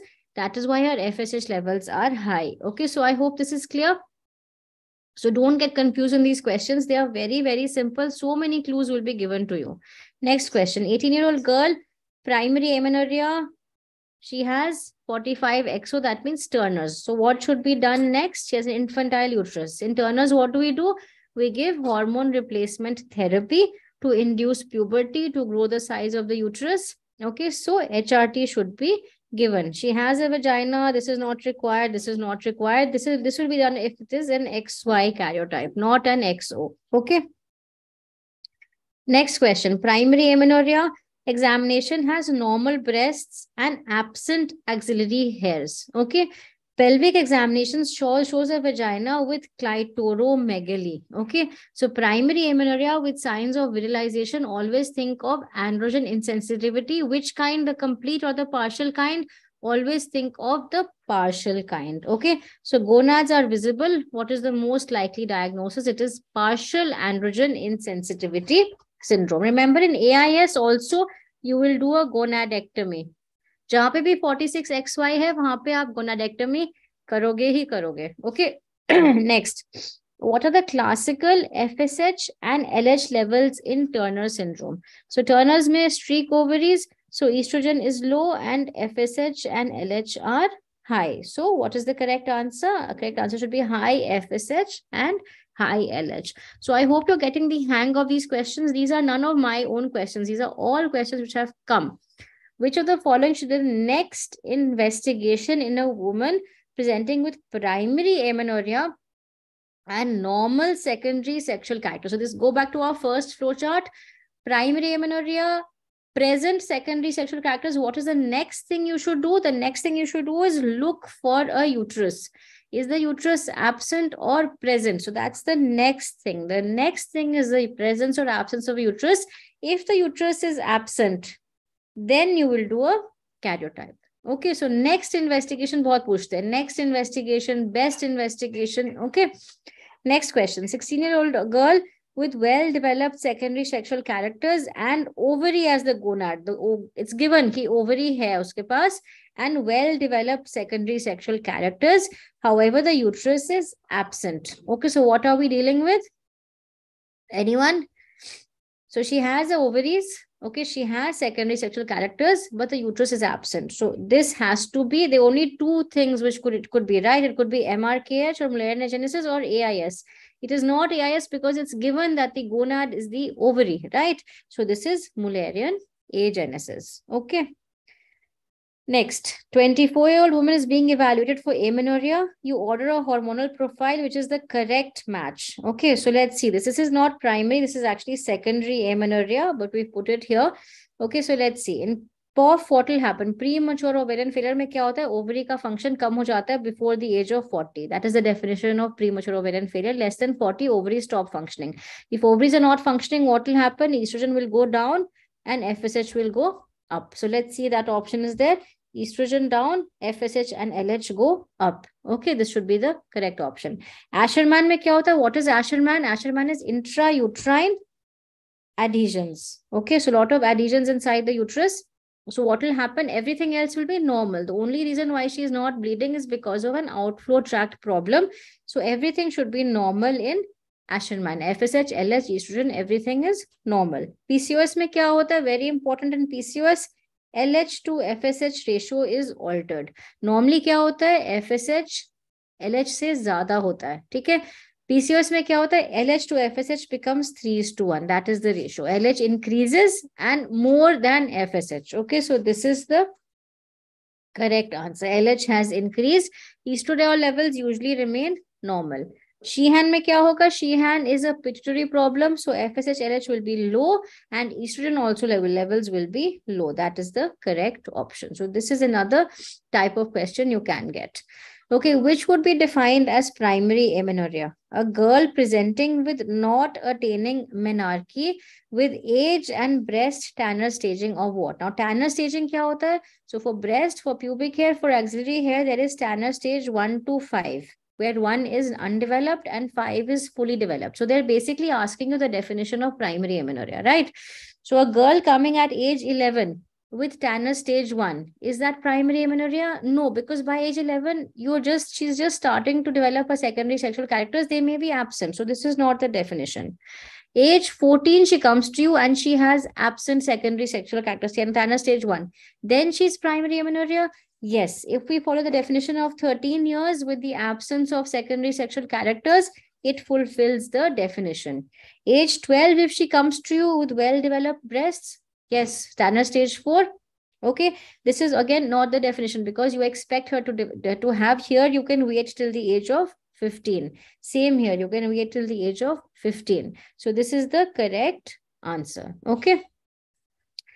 So that is about primary amenorrhea. Okay, if you have any doubts, you can message me. Secondary amenorrhea, I won't discuss much. We've already discussed Sheehan. We've discussed Asherman. We've discussed premature ovarian failure. These are the most common causes. Fragile X premutation also, remember, can also present as premature ovarian failure. Okay. Okay. Any questions you can ask me now before we move to the next topic? 13 is the lower limit, yes. So what is the doubt? 13 is the lower limit, yes. So 13 in the absence of secondary sexual characters, you will define as primary amenorrhea, or 15 in the presence of secondary sexual characters, you will define as primary amenorrhea. Okay, let's move forward. Now, important points in infertility. What are the tests for ovulation? So there are two things. One is test for ovarian reserve. इसमें confuse नहीं होना. और एक होता है test for ovulation. Okay, both are different. Both have come as questions. Test for ovulation में क्या क्या करोगे? Test for ovulation, what will you do? One is based on her history. If she's having a regular 28-day cycle, that means she is ovulating. Or if she's having ovulation pain mid-cycle, she is ovulating. What are the other tests that can tell us that she is ovulating? Serum progesterone on day 21 of the cycle. If it is more than 10 nanogram per ml, it is an indication of that she is in the luteal phase, that she is ovulating. Okay, what else? Yes, so you have all these tests: basal body temperature test, okay, cervical mucus test, okay. These are again tests which again come in natural contraception also. These again are signs that she is ovulating. Also, another test we can do is urinary LH. Okay, so first what happens? Serum LH rises just before ovulation, and that is depicted 24 hours later in the urine. So urinary LH positive is again a sign of test of ovulation. What else? Beta-HCG is not a test of ovulation. LH levels, progesterone levels, then ultrasound. So ultrasound, you can actually see the follicle forming. Okay, so when we do a follicular imaging, we can see the follicle forming on mid-cycle and rupturing. We can also see the endometrium. So the endometrium changes from what is called a trilaminar triple line endometrium to a homogeneous endometrium in the secretory phase. So these are the tests of ovulation, and these are different from the tests for ovarian reserve. ठीक है, ये important है because ये questions both have come. Ovarian reserve basically means how many follicles are there in her ovaries. With age, what happens? Follicles reduce in number. So when a woman comes with infertility, especially if her age is more than 30, 35, we need to know, to decide or prognosticate what is the chance she will get pregnant and to decide her management. Okay, so ovarian reserve will tell us the tests that tell us the amount of follicles left in her ovaries. What are these tests? The first thing is we do an ultrasound and we count the follicles, what is called an antral follicle count. It is done on day 2 or day 3 of the cycle. We count the number of follicles in both the ovaries. If they are more than 6 in number, okay, then we say it is normal. Okay.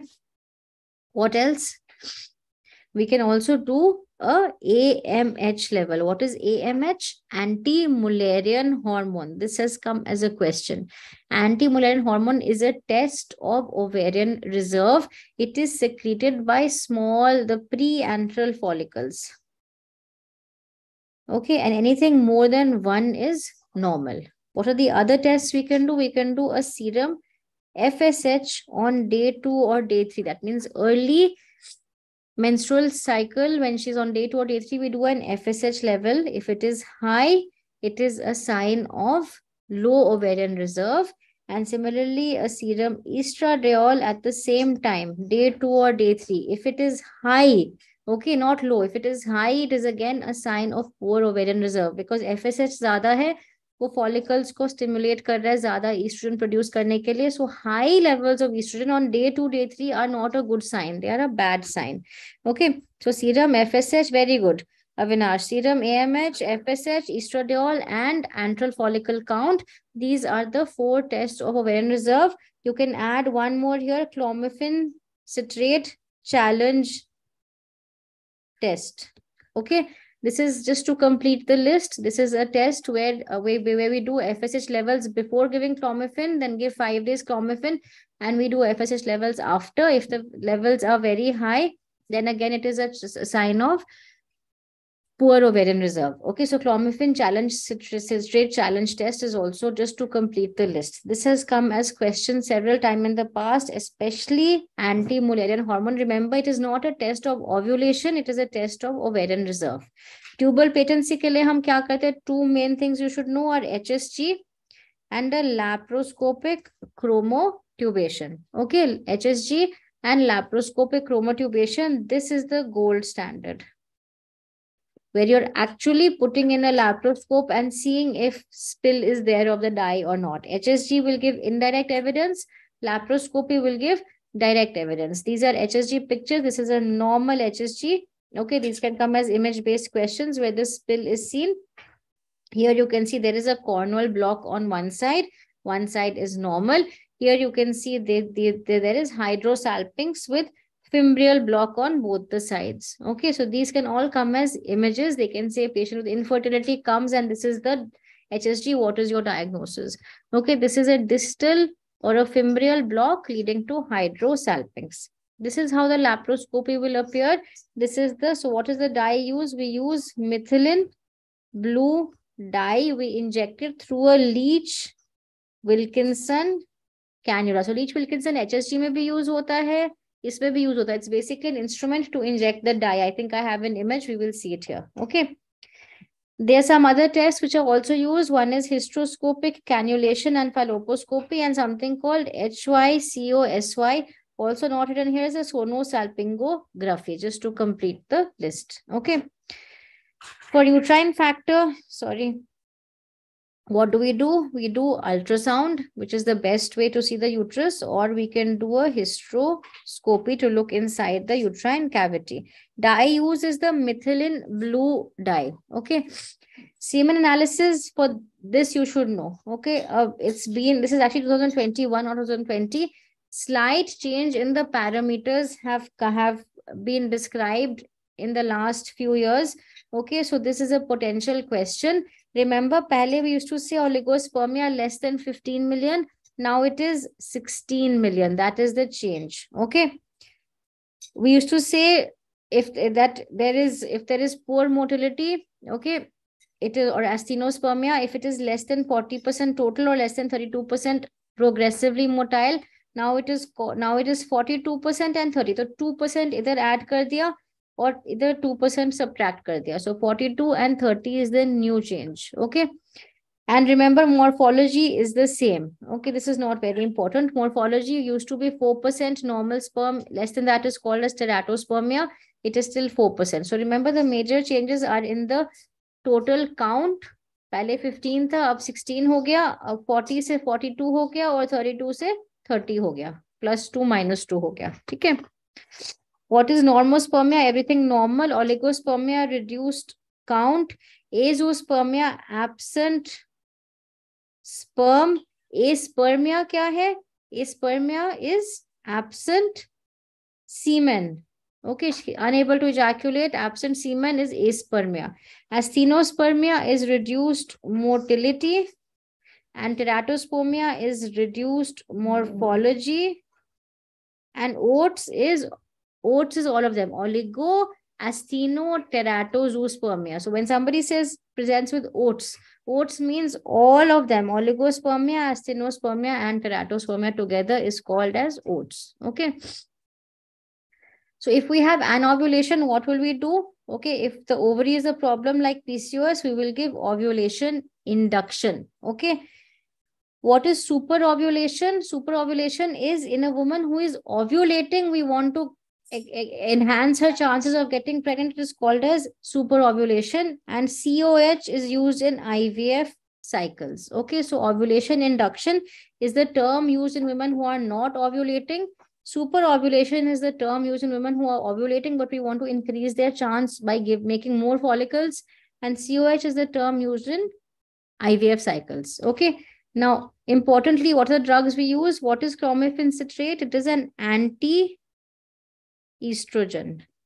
So what does it do? It reduces the level of estrogen in the body. So when positive feedback goes, FSH, LH levels increase, and more estrogen is produced, and that recruits multiple follicles. So remember, multifollicular development is a feature of clomiphene citrate. Okay. Monofollicular development is a feature of letrozole. So if only one follicle you want to be formed, you want to reduce the chances of twin pregnancy, give her letrozole. Okay. And this is the drug of choice in PCOS. It is an aromatase inhibitor. So with clomiphene, you will see more of twin pregnancy. With letrozole, you will have monofollicular. Only one follicle will form and grow, and it is, again, the chances of twinning or multiple pregnancy is lesser with letrozole, more with clomiphene. You can also give gonadotropins if the cause is hypothalamic or pituitary. So hypogonadotrophic hypogonadism, Kalman's with infertility. What will you do? There's no point giving them the anti-estrogens or anything because there is no FSH-LH. You have to give FSH injections. That is, directly give gonadotropins for hypogonadotrophic hypogonadism. What is this image of? You can get this image, laparoscopic ovarian drilling. That means drill holes in the ovaries, and this is done for PCOS as second-line treatment. If they don't respond to ovulation induction drugs, then laparoscopic ovarian drilling can be tried, where we drill holes inside the follicles. Okay. A little bit about PCOS before we go to some questions. Rotterdam criteria, what are the 3 criteria? 2 out of 3 criteria have to be there. Question. Okay, what are the 2 out of 3 criteria? One is an ovulation, okay, or delayed ovulation. That means she'll present with delayed cycles. Secondly, what should be there? There should be hyperandrogenism. Okay, there should be hyperandrogenism, either clinical or biochemical. And third, there should be ultrasound morphology of polycystic ovaries. That means the typical necklace pattern should be seen on the ultrasound. That is, the follicles are arranged in the periphery. Okay, so 2 out of any of these, it becomes a diagnosis of polycystic ovarian syndrome. Okay. So we've already discussed most of these. Okay, let's just go to some questions. Wait, we'll just go to the questions and we will discuss the theory alongside this. Okay. Sorry, anyway, get the PDF. Most of it is discussed here. I want to go to the questions, jump straight to questions. Okay. A 55-year-old, so now we're discussing abnormal uterine bleeding. That is the topic we're discussing. A 55-year-old postmenopausal woman presents with vaginal bleeding. TVS reveals an endometrial thickness of 8 millimeters. What is the next step in the management? Okay, so what should we do next? So she has come with postmenopausal bleeding. What is the most common cause of postmenopausal bleeding? The most common cause is endometrial atrophy. Okay, or senile endometrium, a thin endometrium, the capillaries easily break through the surface. So this is the most common cause, but we are not worried about this. We are worried about endometrial cancer or endometrial malignancy. And so anywhere where the ET is more than 5 millimeter, less than or equal to 4 millimeter is normal in the postmenopausal age group. Anything more than 5 millimeter, you will do we need to take a biopsy. Okay, and the best way, the gold standard way of taking a biopsy is a hysteroscopic guided endometrial biopsy. Okay, the other ways you can take a biopsy are by doing a DNC. You can also do an office endometrial aspiration, but the gold standard is a hysteroscopy. You won't take a pap smear because it's clearly given 8 mm biopsy. All these don't make sense. You have to take a biopsy. The most common cause of PMB is, it is endometrial atrophy. Don't get confused. We do all the tests and investigations, but only 10% of PMB is because of endometrial cancer. 80%, okay, is because of endometrial atrophy. All right. Next question.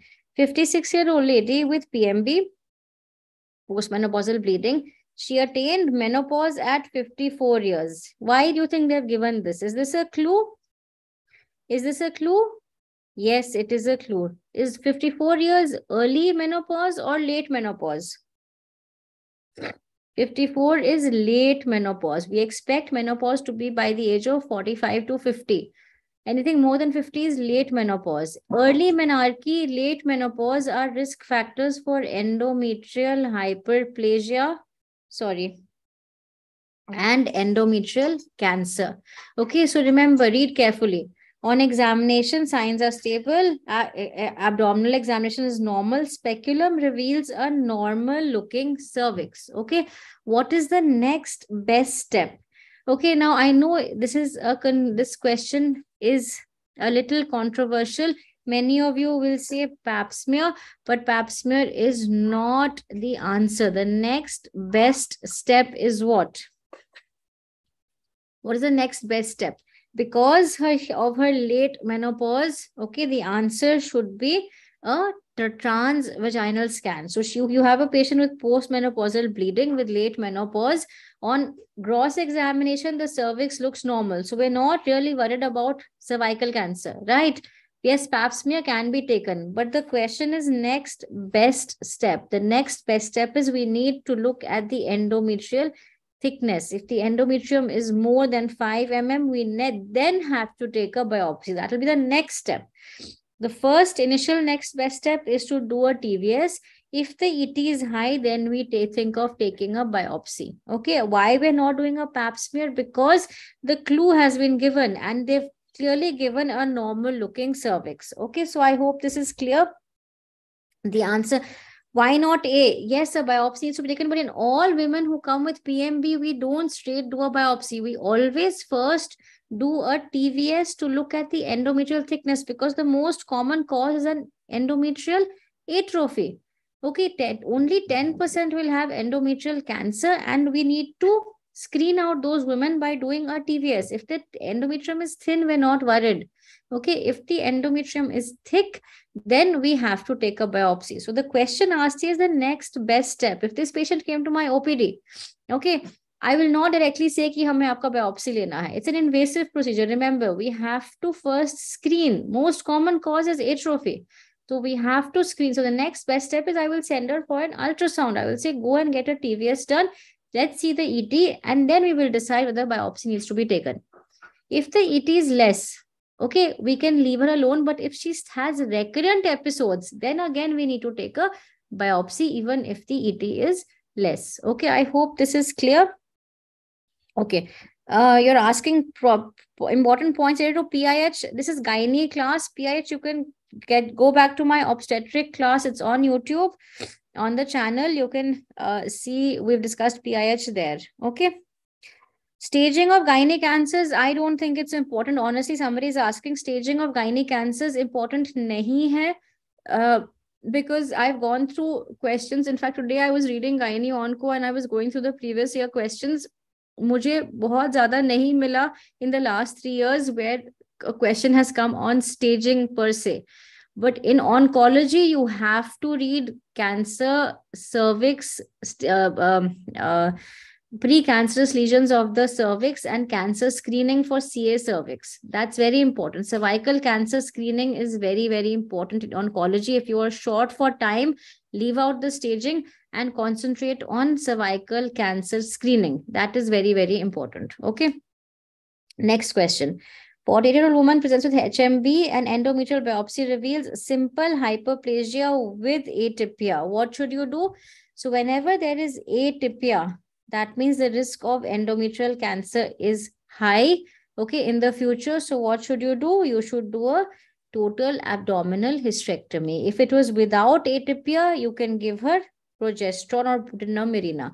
But if there is atypia, remember these. Remember, simple hyperplasia, the risk of malignancy is 1%. This is without atypia, okay?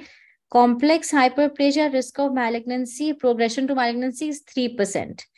But simple with atypia, the risk becomes 8%. And complex with atypia, the risk becomes 29%. Okay. ये undergraduate days से मुझे याद है, because our professors used to say this is so important. It's so important. It's actually very important because questions come on this. In these types, you will have to do a hysterectomy. Okay. In these types, you can manage with progesterone. Okay. Okay. Any questions before we go further? Okay. So quick, some images. What is this? This is adenomyosis. How do we know? It's a globular, diffuse enlargement of the uterus. What is the definitive management? Definitive management is a hysterectomy. How would this woman present? She would present with heavy menstrual bleeding and dysmenorrhea. Okay. This is how a normal uterus looks like on the ultrasound. These are TVS images. This one is normal. You can see the trilaminar endometrium, triple line endometrium. Okay. And these are abnormal uteruses. Okay. These are adenomyotic. How can you make out? You can see how bulky it is. There is asymmetrical thickening of the myometrium. Okay, here you can see this is also a bulky uterus and the endometrium is not clear at all. And here also you can see, here there is in fact endometrial hyperplasia also. The endometrium is thickened. Okay, and you can see this is black area is an endometrial cyst, which is again seen in adenomyosis. Okay, these are possible image-based questions. Usually a clinical scenario will be given. Okay. Images of fibroid. What is this? Rare degeneration. Typical presentation will be in pregnancy. What will she present with? She'll present with pain with constitutional symptoms like fever. Okay, what will you do? You will manage her conservatively. You will not do a myomectomy. Remember, they will give you a very sinister looking situation. They will say pain, not responding to anything. What will you do? You will not do termination of pregnancy. You will not do an MTP. You will not do a surgery. You will just manage her conservatively with analgesia and antibiotics. Just a second. Is there any noise disturbing you? My dog is making some noise. Is there any noise or we can continue? Okay. How to do last minute revision for gynae obs as it's the most important subject for the exam previous year. Those are the high yield topics. Okay. So 3-hour lecture of obs you can go through of mine, and this lecture also you will be good to go. These are the high yield areas. These are high yield topics. Okay. Quick revision. If you go to my YouTube channel, okay, you will find 1.5 minute shorts of important topics, okay, or previous year questions discussed. Okay, you can go through those. Okay, or if you've had your notes, just remember, focus on the previous 3 years, what has been asked. Hardly any time is left. Okay, what is this? What is this an image of? This is a bony myomectomy clamp. Okay, this is done in myomectomies when you're doing an abdominal myomectomy to reduce the bleeding. Remember, fibroid myomectomy, removal of the fibroid, is a very bloody surgery. There's a lot of blood loss. Okay, and this clamp, it is put at the level of the uterine arteries. This reduces the blood loss. It's called a bony myomectomy clamp. This is a picture of a myomectomy being done. Okay, this is a laparoscopic myomectomy. Okay, this is the incision given on the uterus, and this is the fibroid which is being taken out. Okay, so the fibroid appears white in color. Okay, and this is the uterus behind. This is the fibroid being taken out. This is a hysteroscopic view of a submucous fibroid. I'm showing you these images because they can come. Polyp they've asked, they can ask you a fibroid also. How would this woman present with? She will present with heavy menstrual bleeding or even intermenstrual bleeding. So the question can come, a woman with HMB, a hysteroscopy is done. This is seen. What is your diagnosis? This is a submucous fibroid, a fibroid in the cavity of the uterus. Okay. Okay. Let's just go. Okay, so here you have, this is important. Functional ovarian cysts is important. When we talk about benign ovarian cysts, we have different types. One is functional. Functional means it is either a follicular cyst or a luteal cyst. What do? You manage them if they are more than 5 centimeters in size. Some books say 6 centimeters. Then is an indication for surgery. If they are less than that, they can be left alone. Nothing needs to be done. So see the question, if they are symptomatic, then they need to be removed. Or if they are more than 6 centimeters in size, otherwise they are to be left alone. Okay. What is this? This has come as an image-based question several times. This is a teratoma or an ovarian dermoid. It is the most common tumor, ovarian tumor in pregnancy. Typically, how do we know it's a dermoid? It has cell lines from all parts. Okay, so you have hair, you have teeth. Typically, usme hair dikhega if you get a question. So it is very commonly seen in pregnancy, and a very common presentation is torsion. So if your question comes as ovarian torsion, expect it is a dermoid. Why? Because it has sebaceous material, which is very light. The ovary floats on top and it can twist. If it undergoes torsion, what do? You do a surgery, laparoscopy, detort it, and remove the cyst. Okay, so dermoids very classically present two things. In pregnancy, they commonly present, and they commonly present with ovarian torsion. This is an ultrasound picture showing an endometrioma. What is an endometrioma? It is a chocolate cyst. Okay, that is endometriotic cyst of the ovary. On ultrasound, you see this fine appearance. This is basically stippling, okay, which is typically seen in the ultrasound. Okay, what is risk of malignancy index? Now, when you have an ovarian tumor, okay, how do we know if it's benign or malignant? By calculating the risk of malignancy index. Okay, so the RMI is basically three things we multiply. This level of CA 125, which is a tumor marker for epithelial ovarian cancer, into the age of the patient. So if she is premenopausal, we give a score of 1. If she is postmenopausal, we give a score of 3 into ultrasound scoring. So there are 5 things we see on the ultrasound. We see solid areas.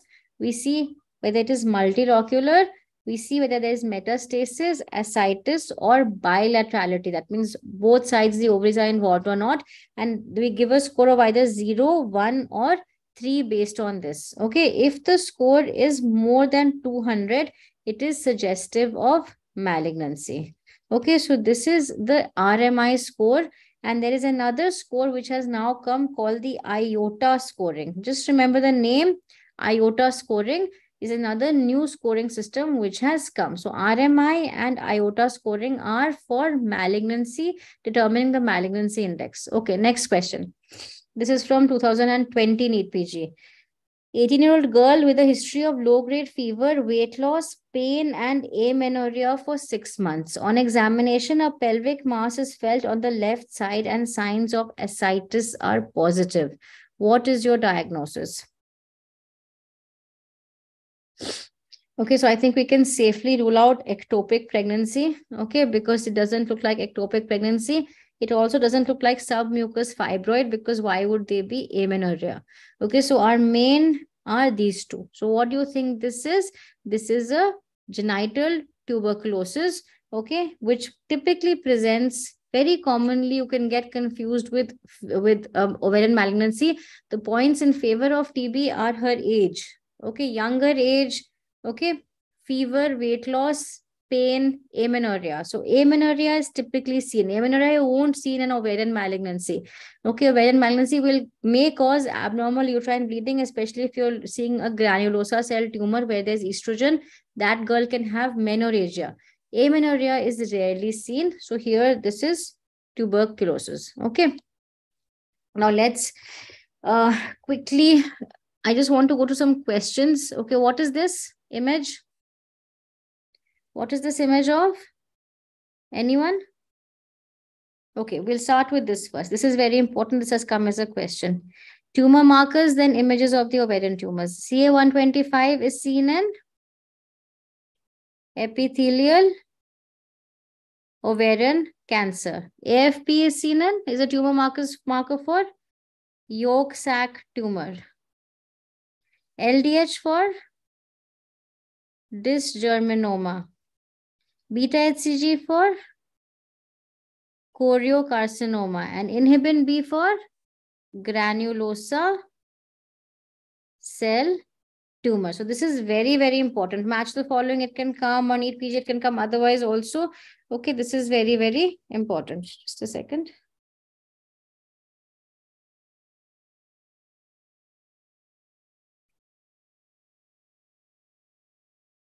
Okay, what is this? What is this? I think I've got some answers. This is Schiller tubal body where you have a central capillary surrounded by cells. Okay, what is this? This is an image of Cole-Exner cells and coffee bean nucleus. These are typically seen in the granulosa cell tumor. So Cole-Exner cell is seen in granulosa cell tumor. Coffee bean nuclei also seen in granulosa cell tumor. Okay, what are these?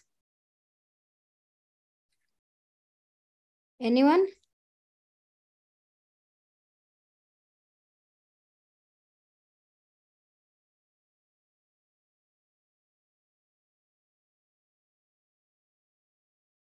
Okay, good. Choreo granulosa cell, Cole-Exner, very good.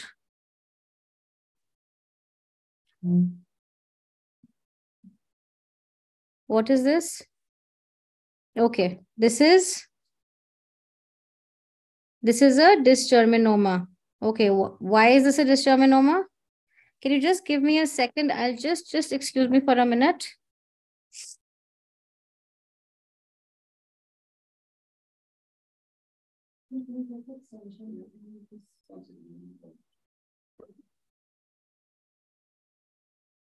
Okay, I just went to get my charger. Okay, so this is, okay, so right, this is not actually a dysgerminoma. Okay, this somebody has written the correct answer. This is a signet ring cell. Where is the signet ring cell seen? Can you see this ring with the signet ring cell? These are seen in Krukenberg's tumor. Okay, signet ring cell is seen in Krukenberg tumor, which is an ovarian metastatic tumor. Okay. Then what is this? What are these? These are Samoma bodies. These are seen in epithelial ovarian cancer, especially the serous type. Okay, so these histopathological pictures are important. You will obviously be given other clues also most of the time. And just a second.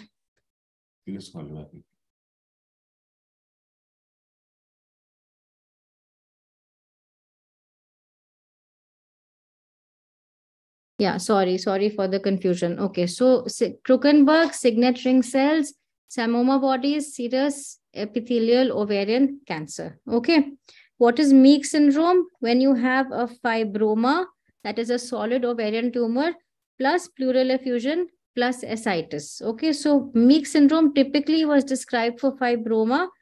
Pseudo-Meek syndrome, remember, okay, pseudo-Meek syndrome, remember, is for any other ovarian tumor or fibroid with pleural effusion with ascites. So pseudo-Meek is any other ovarian tumor with pleural effusion with ascites is pseudo-Meeks. Meeks is typically for fibroma. Okay. I think there's a lot of theory in this. Let me directly go to the questions because that is what we need to be discussing. Okay. Okay, just give me a moment. All the questions are here. Yeah, all the questions start now from here. Okay, let's discuss this. This is NEET PG 2021 question. A 25-year-old woman had evacuation of a molar pregnancy done 6 months earlier. She now presents with general ill health, breathlessness, cough, and irregular bleeding. On chest X-ray, there are cannonball metastases and her beta HCG levels are high. What is the best management option? Okay, now here you have a case of gestational trophoblastic neoplasia.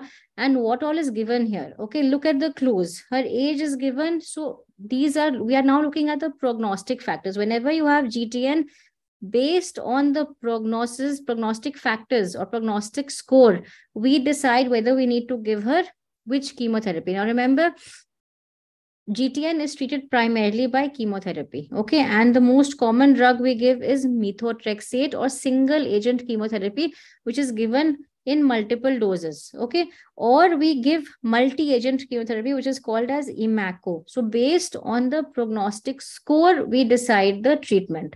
Now the prognostic score described by various bodies like WHO and FIGO and other things, the main features they see are the age. If she's young, less than 40, if it is following evacuation of a molar pregnancy, remember GTN can happen after And abortion after a term pregnancy also, those are bad. If it's after a molar, it's a good sign.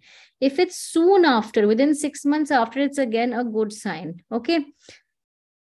On X-ray, they are cannonball mets. That means there is lung metastasis. Remember, lung metastasis is actually not a bad sign. Okay, it is there to confuse you. Lung metastasis is actually a good sign. In prognostication, lung metastasis gets a lower score. Brain and liver mets get a higher score. Lung metastasis are very common in choriocarcinoma. So they are given a lesser score. So if you see all of the factors, even if you don't know the scoring system, all of the factors seem very, very favorable. So if they seem favorable, if the score is low, then the option should be multi-dose single agent chemotherapy. So with methotrexate, we give it usually on day 1, 3, 5, and 7, and alternate with folinic acid or rescue dose so that normal cells are not destroyed. Okay, so IMACO, that is, IMACO is given if the prognostic score is more than or equal to 7. That becomes a high risk choriocarcinoma. Okay, so remember, these are how cannonball metastasis look like. You can see these lesions here in the lung. Okay, these are typically a good thing. Okay, they don't worsen the prognosis. Remember this. So lung metastasis are good. Management is based on staging and the prognostic score. If you see the prognostic score, again, you don't have to remember it. You just should remember which are the good prognostic things. Less age is good. If it's following a mole, it's good. If it's soon after the evacuation or the delivery, it's a good sign. If the beta HCG levels are low, less than 1,000 or less than 10,000, it's a good sign. If the tumor size is small, it's a good sign. If the number of mets are small or less, it's obviously a good sign. Now see, site of mets, lung is actually given a score of 0. Okay, that's how good it is. Okay, so remember, lung metastasis is actually a good thing. Don't get confused by it. Many of you got confused and got this wrong. Here you will give, even if you don't have all the parameters, this is pointing to a low risk choriocarcinoma, and you treat it by giving single dose chemotherapy in multiple doses. Okay, now remember, there's also a staging system. Stage 1 is when it's confined to the uterus, 2 is when it's in the pelvic area, 3 is when it's gone to the lungs, and 4 is when it's in the brain or the liver. Metastasis is gone there. So if it is stage 4, this again becomes a direct indication for giving IMACO. Okay, in these 3, if it is low risk, you will give methotrexate. Okay, only if it's high risk will you give IMACO. Okay, I hope this is clear. Okay, now some images in gynae, we've already discussed this. This is a teratoma, mature teratoma or dermoid. What is this picture showing? This is a laparoscopic image of, what is this? What is this? Okay, somebody's asked Krukenberg's. Okay, let's just skip this. Krukenberg is basically bilateral, usually bilateral ovarian tumor, which is because of metastasis, most commonly from a stomach cancer. So stomach cancer, if it's there, if you find a woman with stomach cancer and ovarian masses bilateral, it is usually a Krukenberg's tumor. It can also be following breast cancer also. Okay, so it is a metastatic tumor of the ovary, not a primary ovarian tumor. On histopathology, you classically see the signet ring which was there. This is how the image would be. This is how the cells will be. Okay, what is this? This is showing torsion. Okay, and as I said, the most common ovarian cyst to undergo torsion is a dermoid cyst. Why am I saying torsion? Because you can see how the pedicle is twisted here multiple times. Okay, and dermoids commonly undergo torsion. Okay, what is this an image of? We've already seen this. See the chocolate material coming out? This is endometriosis. Okay, classical description 5Ds: dysmenorrhea, dysgeusia, dyspareunia, dull aching abdominal pain, and dysfertility. 5Ds of endometriosis. Okay, what is this? This is a HSG picture. This is quite clear. This is showing hydrosalpinx on both the sides. Now, how will hydrosalpinx look on an ultrasound? This is an ultrasound. It will appear as a, can you see, this is called a retort shape or a flask shape.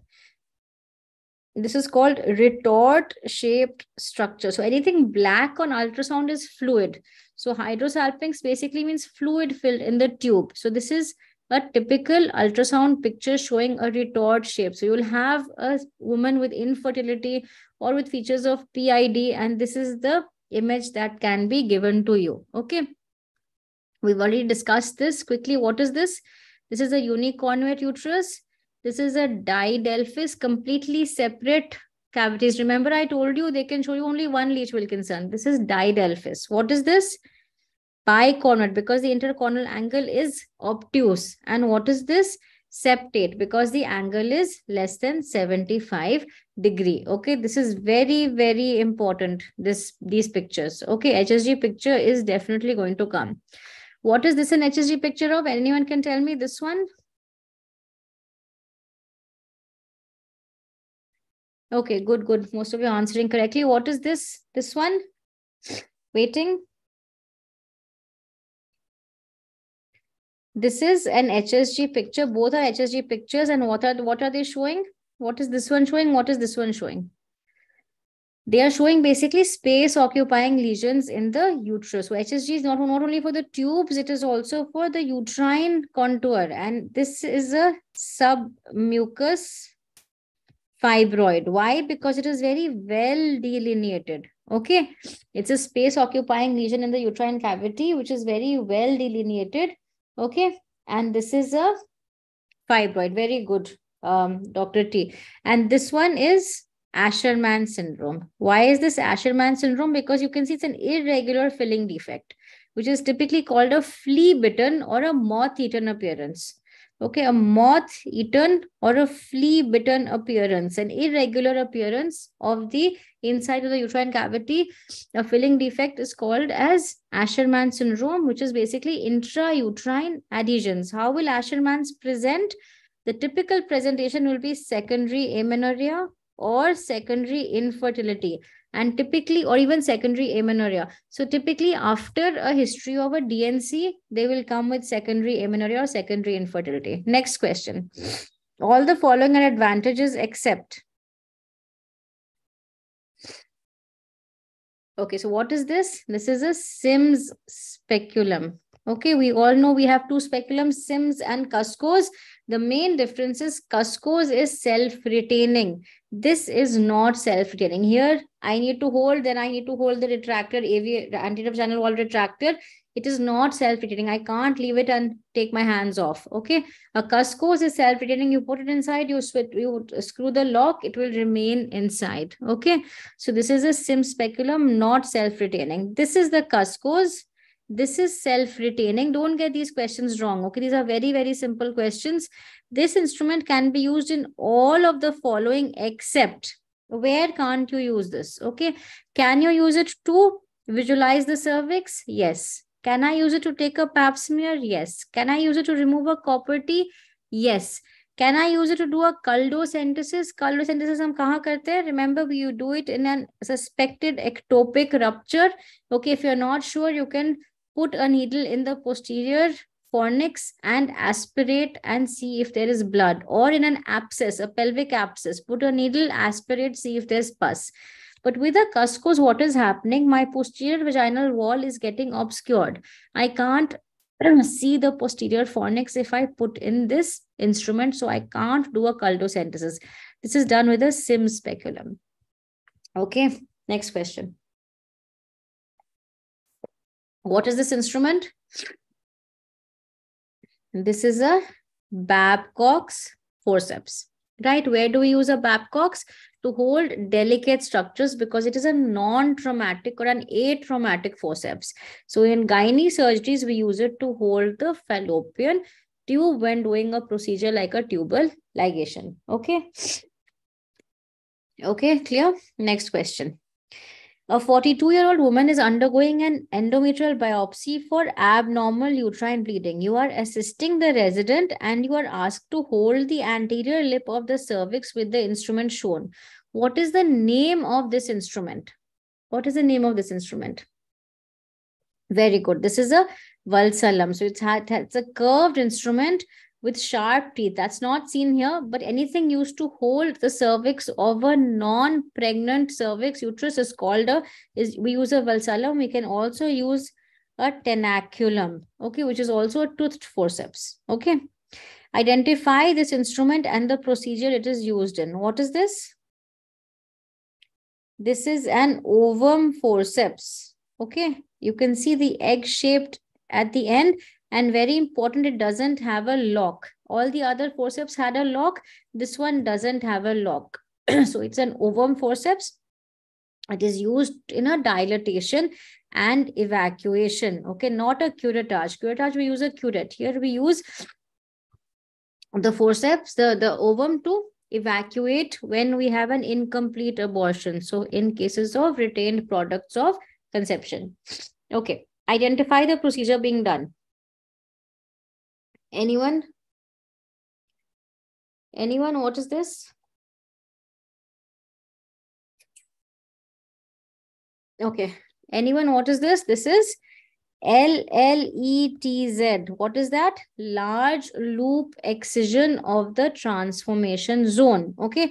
And this is used, it is an excisional procedure used in CIN 2 and 3, where we want to remove this part, okay, of the cervix in CIN 2 and in CIN 3. Okay. We can also do a conization, but this is not a picture of a conization. This is a picture of large loop excision of the transformation zone. Okay, what is this? Okay, this is a myoma screw, and we use it when we're doing a myomectomy. This gets screwed inside the fibroid, inside the substance of the fibroid, and by pulling it, we're getting traction on it, and we're able to separate the fibroid from the underlying uterine serosa. So this is used in a myomectomy. So a Bonnie's myomectomy clamp and a myoma screw, both are used in myomectomies. What is this? This is actually an obstetric question, but I put it here. What is this? This is a green Armitage forceps, okay. And where do we use a green Armitage? Can you see the end? The end is very wide. There's a large surface area. Okay, so it has a large surface area and it is atraumatic. It is flat. It doesn't have teeth. So what do we use it for?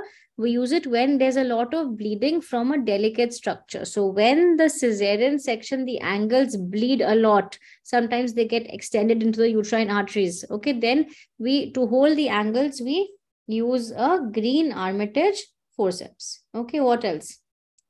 Okay, next question. What is this? Is a new question. This has not been asked before, but this is an important question.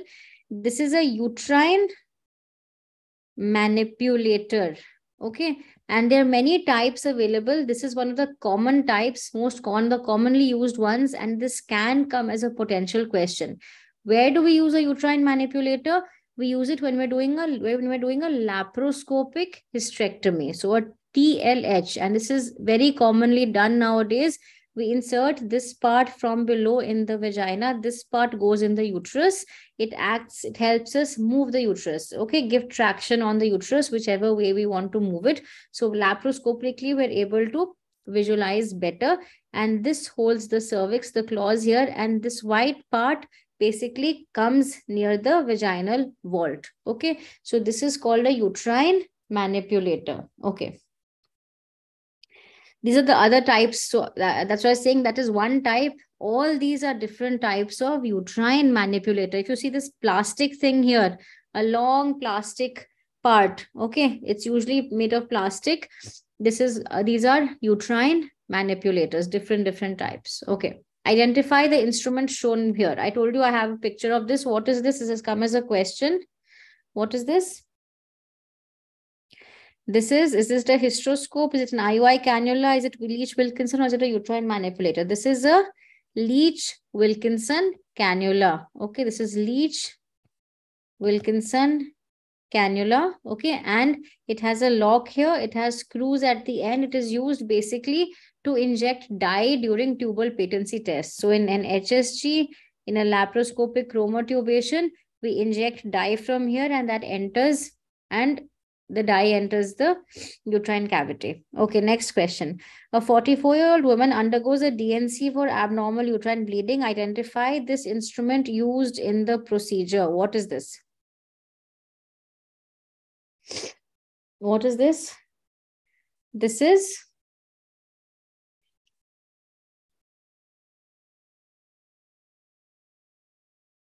okay. Anyone? Okay, it's very easy. This is a good. This is a uterine curette. Okay, so it has a blunt end and it has a sharp end. The sharp end is used in gynae procedures like in an endometrial biopsy, taking a biopsy, and the blunt end is used in obstetric procedures like when you're doing a dilatation and curettage following an MTP. Okay. A 56-year-old lady presents with postmenopausal bleeding. On examination, a growth is seen on the cervix as shown. So you see a growth here. Which instrument should be used to take a biopsy of the growth? What should be used to take a biopsy from the growth?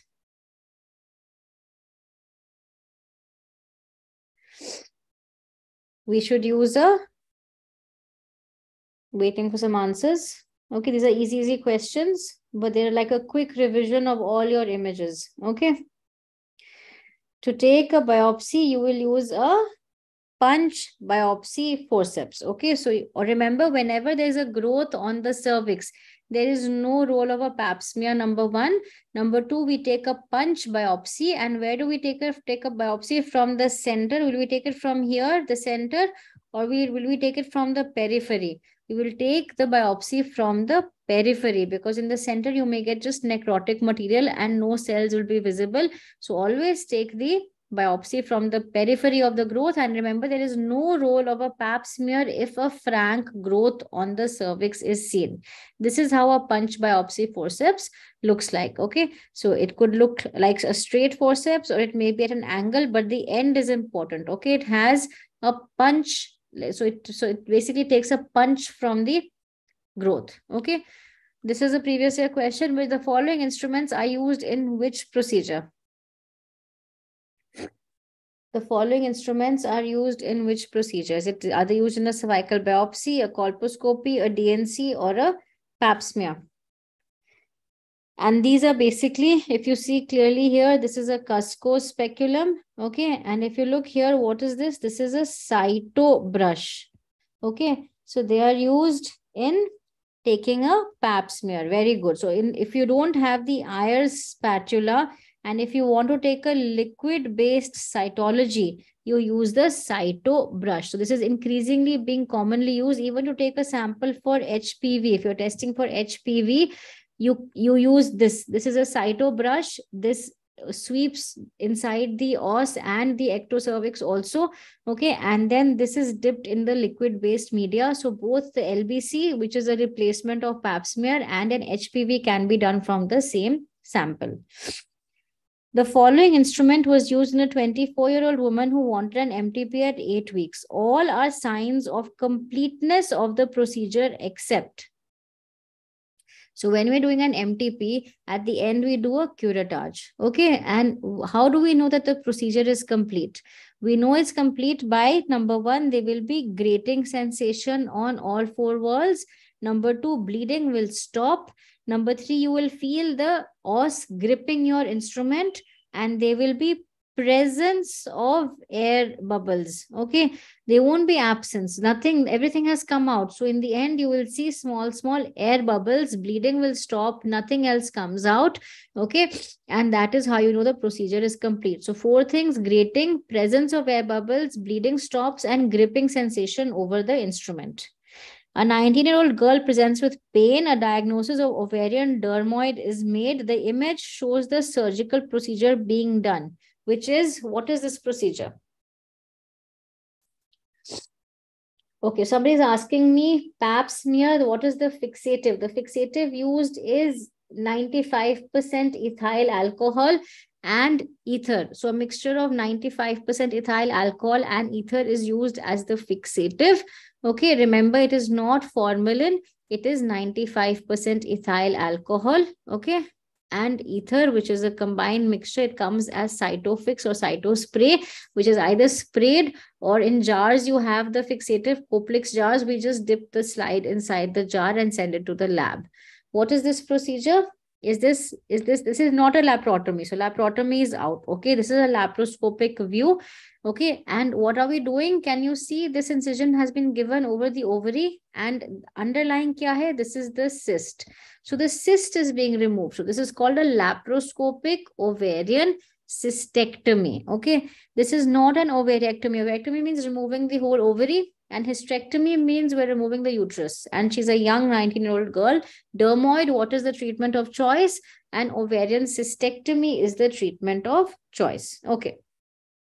Menorrhagia, saline infusion sonography reveals the following image. Okay, what is the best management option? So first, what is it and what will you do? Okay, what is this? This looks like a, what is this? It could either be a fibroid, submucosal, or it could be an endometrial polyp. So either way, you will do a hysteroscopy, see what it is and remove it. Okay, so a hysteroscopic polypectomy or a hysteroscopic myomectomy should be the answer. I haven't looked at the options. Let me look at the options now. It is not, we won't do a laparoscopy. We will definitely do a hysteroscopy. A hysteroscopic polypectomy is what has to be done. So this is all, they've presumed it's a polyp. It could also be a fibroid. It's very difficult unless you have the Doppler to see whether it is a polyp or a fibroid. A polyp will have a single feeding vessel and a fibroid will have vascularity all around. Okay, but either way, you will do a hysteroscopy and either do a polypectomy or a myomectomy. Okay, previous year question, what is this? A 26-year-old with tubal block on HSG undergoes a diagnostic laparoscopy. The following finding is seen. What is the diagnosis? What is this? This is Fitzhugh-Curtis syndrome. Okay, and Fitzhugh-Curtis syndrome is basically adhesions between the anterior abdominal wall and the liver. This is a picture of the liver, and these are flimsy adhesions called as violin string adhesions. Okay, and these are typically seen in pelvic inflammatory disease, PID. So very commonly infertility, you do a laparoscopy, you find this. Or you have a patient with ectopic pregnancy, you do a laparoscopy and you find this. Okay, so this is Fitzhugh-Curtis syndrome, very commonly asked. Okay, next question. Okay, this was actually a video. I just put it because this was an unruptured ectopic. You can see here, that's the ectopic. It was undergoing a tubal abortion. And you can see the adhesions. These are adhesions seen in PID. Okay. And then because we suspected PID, I just turned my scope and I put it under the liver. And this is what I saw. Okay. It's a typical violin string appearance. This is one of my cases, which I did a few months back. And it was a very beautiful appearance of the violin string appearance. What did we do for this patient? What is the treatment of PID? We gave her doxy and metro, that is kit 6, we gave her for 2 weeks. Okay. Next question. 18-year-old girl with delayed cycles and acne. A scan shows this. What is the best management option? 18-year-old unmarried girl. She has come with delayed cycles, with acne, with ultrasound features showing polycystic ovarian morphology. So she has all the three criteria of Rotterdam. She is PCOS. What will you do? She doesn't want fertility right now. The best treatment for her would be lifestyle management. And if you have to give a drug amongst these, the best would be combined OC pills because she's complaining of delayed menstrual cycles.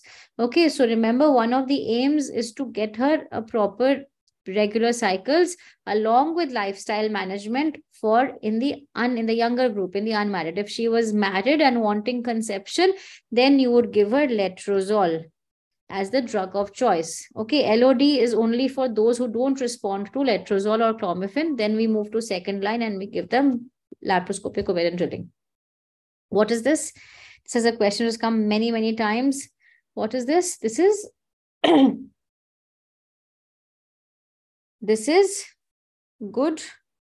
This is varies. needle. Okay, Veress needle is used to create the pneumoperitoneum in laparoscopic surgery. So in laparoscopic surgeries, we first put in the laparoscope, okay, and then we create the pneumoperitoneum, and then we proceed with the surgery. So this is a Veress needle. Okay, 28-year-old, just answer this question. I will just come in a minute.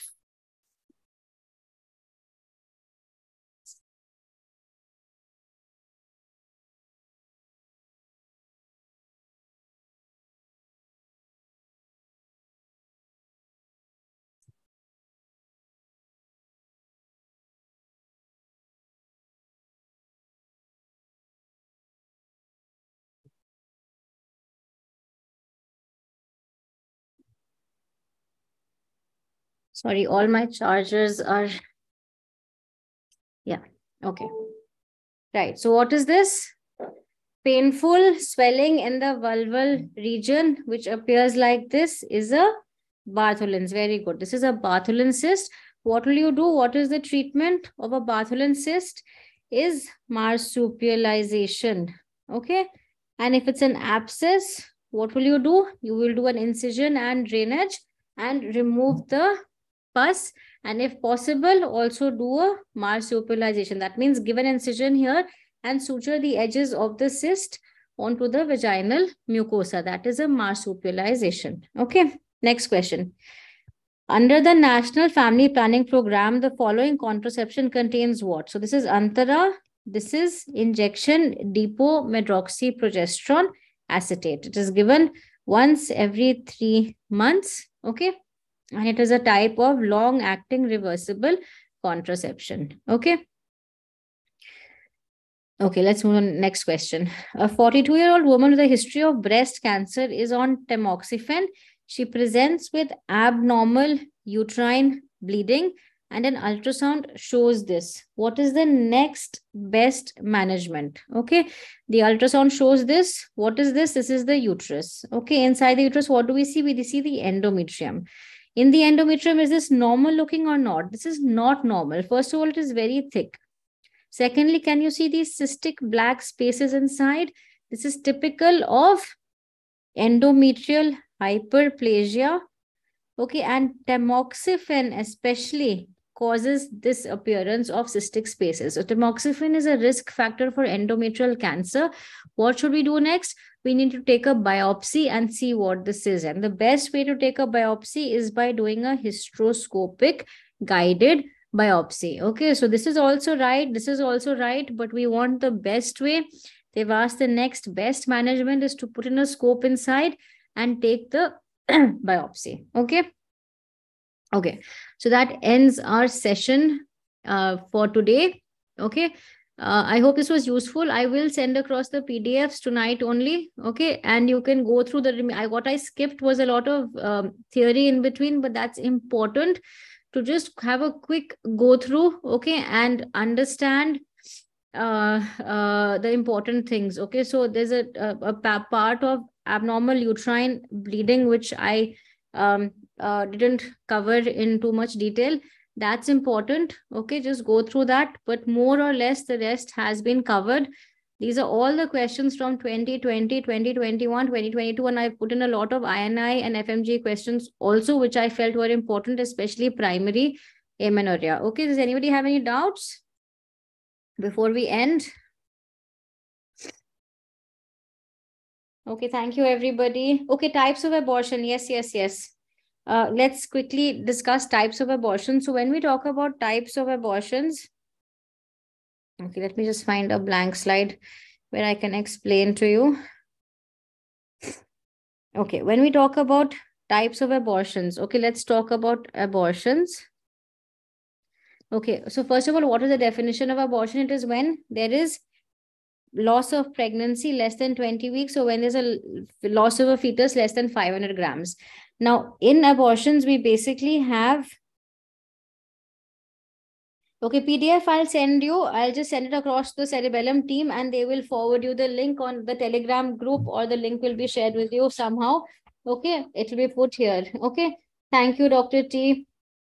Okay, so you can go to those who missed the OBS session, that's available on YouTube, and the OBS PDF also I'll be sharing. Okay. Now remember, in abortions, we have different types. Okay, the first is threatened abortion. Okay, threatened abortion, the name itself suggests that there is a threat to abortion. Abortion hasn't really happened, but the woman will complain of what? She'll complain of spotting. Okay, she may have pain. Okay, and when you examine her, you will find that the uterus corresponds to the period of gestation. Okay, and the os is closed. Okay, so your typical history will be a 20-year-old primigravida at 6 weeks pregnancy comes with spotting. Okay, and she has mild pain. When you examine her, you find that the uterus is 6 weeks size. On bimanual examination, the os is closed. And the next thing you'll do is an ultrasound. In ultrasound, you'll find everything is normal. The fetus is alive. The fetus is viable, especially if it has crossed that period, that is at 6 weeks, cardiac activity appears. The fetus is alive and everything looks fine. Okay. That is a threatened abortion. What will you do? You will manage her conservatively. Okay. You will advise her to rest.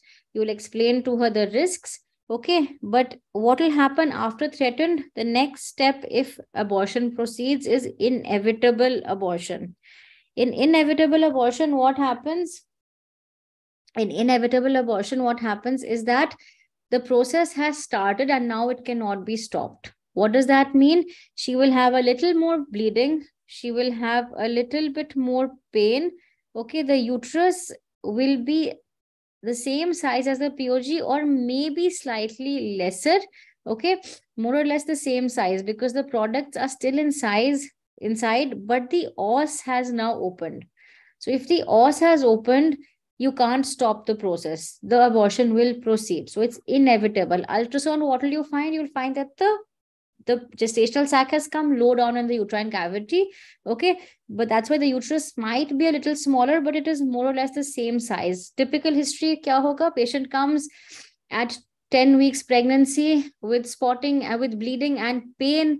And when you examine her, you find that the uterus is 10 week size and the os is open. When you do a scan, you find that the pregnancy is inside, but it is low down in the cervical canal. So this is inevitable abortion.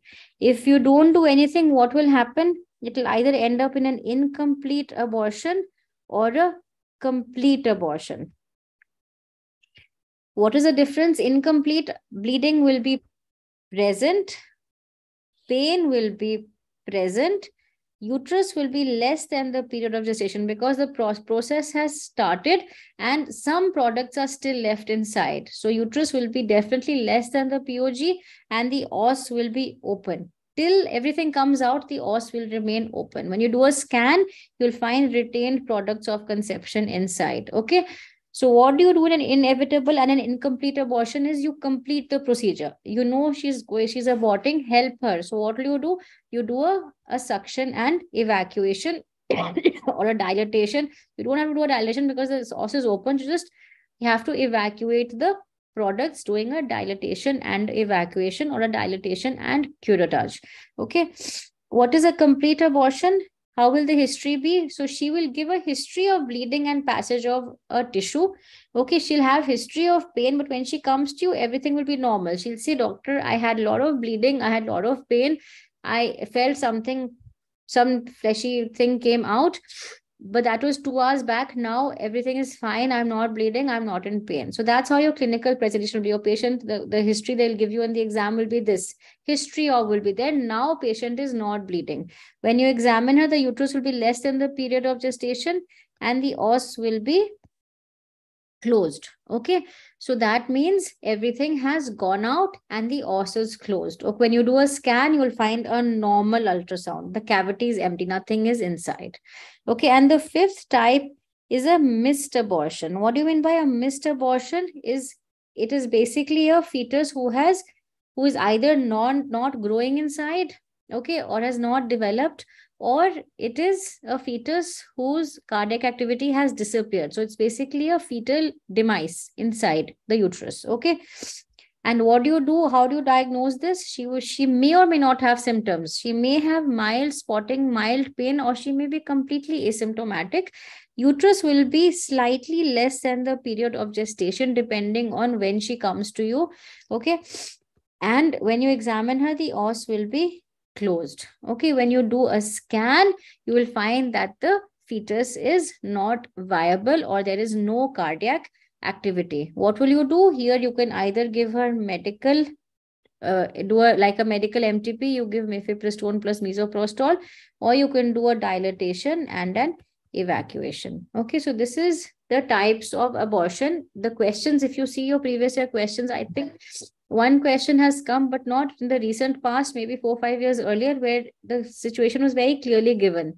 Okay, where the uterine, I think it was a patient who had come with bleeding, the os was open, and the uterine size was the same as the period of gestation. So that would be an inevitable abortion. So see what's given. The clues will fit into one of these categories. Okay. And accordingly, you will make a diagnosis and accordingly treat the patient. Okay. Yeah, I will give the PDF to the Cerebellum team. I'll tell them to post on the Telegram channel. Okay. Avinash, sterilization procedures are on my YouTube channel. It'll take a bit more time. Uchida, Irving, everything I've given is just a 5-minute video. Go through that. Everything is given. Okay. So postpartum blues, postpartum psychosis, somebody is asked. It's there in my obstetric, but I'll quickly tell you postpartum blues and psychosis both present very early, within 1 to 3 days of delivery.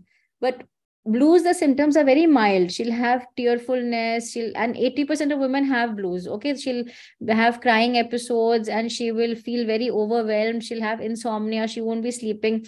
Okay. But psychosis, the symptoms will be very dramatic. She'll be hysterical. She will not be taking care of herself or the baby. She will have feelings of infanticide. Okay. So there'll be very extreme symptoms. Okay. And there will usually be a history of a bipolar disease or psychosis in the past if it is postpartum psychosis. Postpartum blues usually is very common, very mild, settles within 10 days of delivery. Okay. That's all. Okay. Thank you very much. I think we'll end. Good night and best of luck for NEET PG. Those who are writing, I hope this session was useful and I really hope you get questions from here. Okay. Thank you very much. Good night.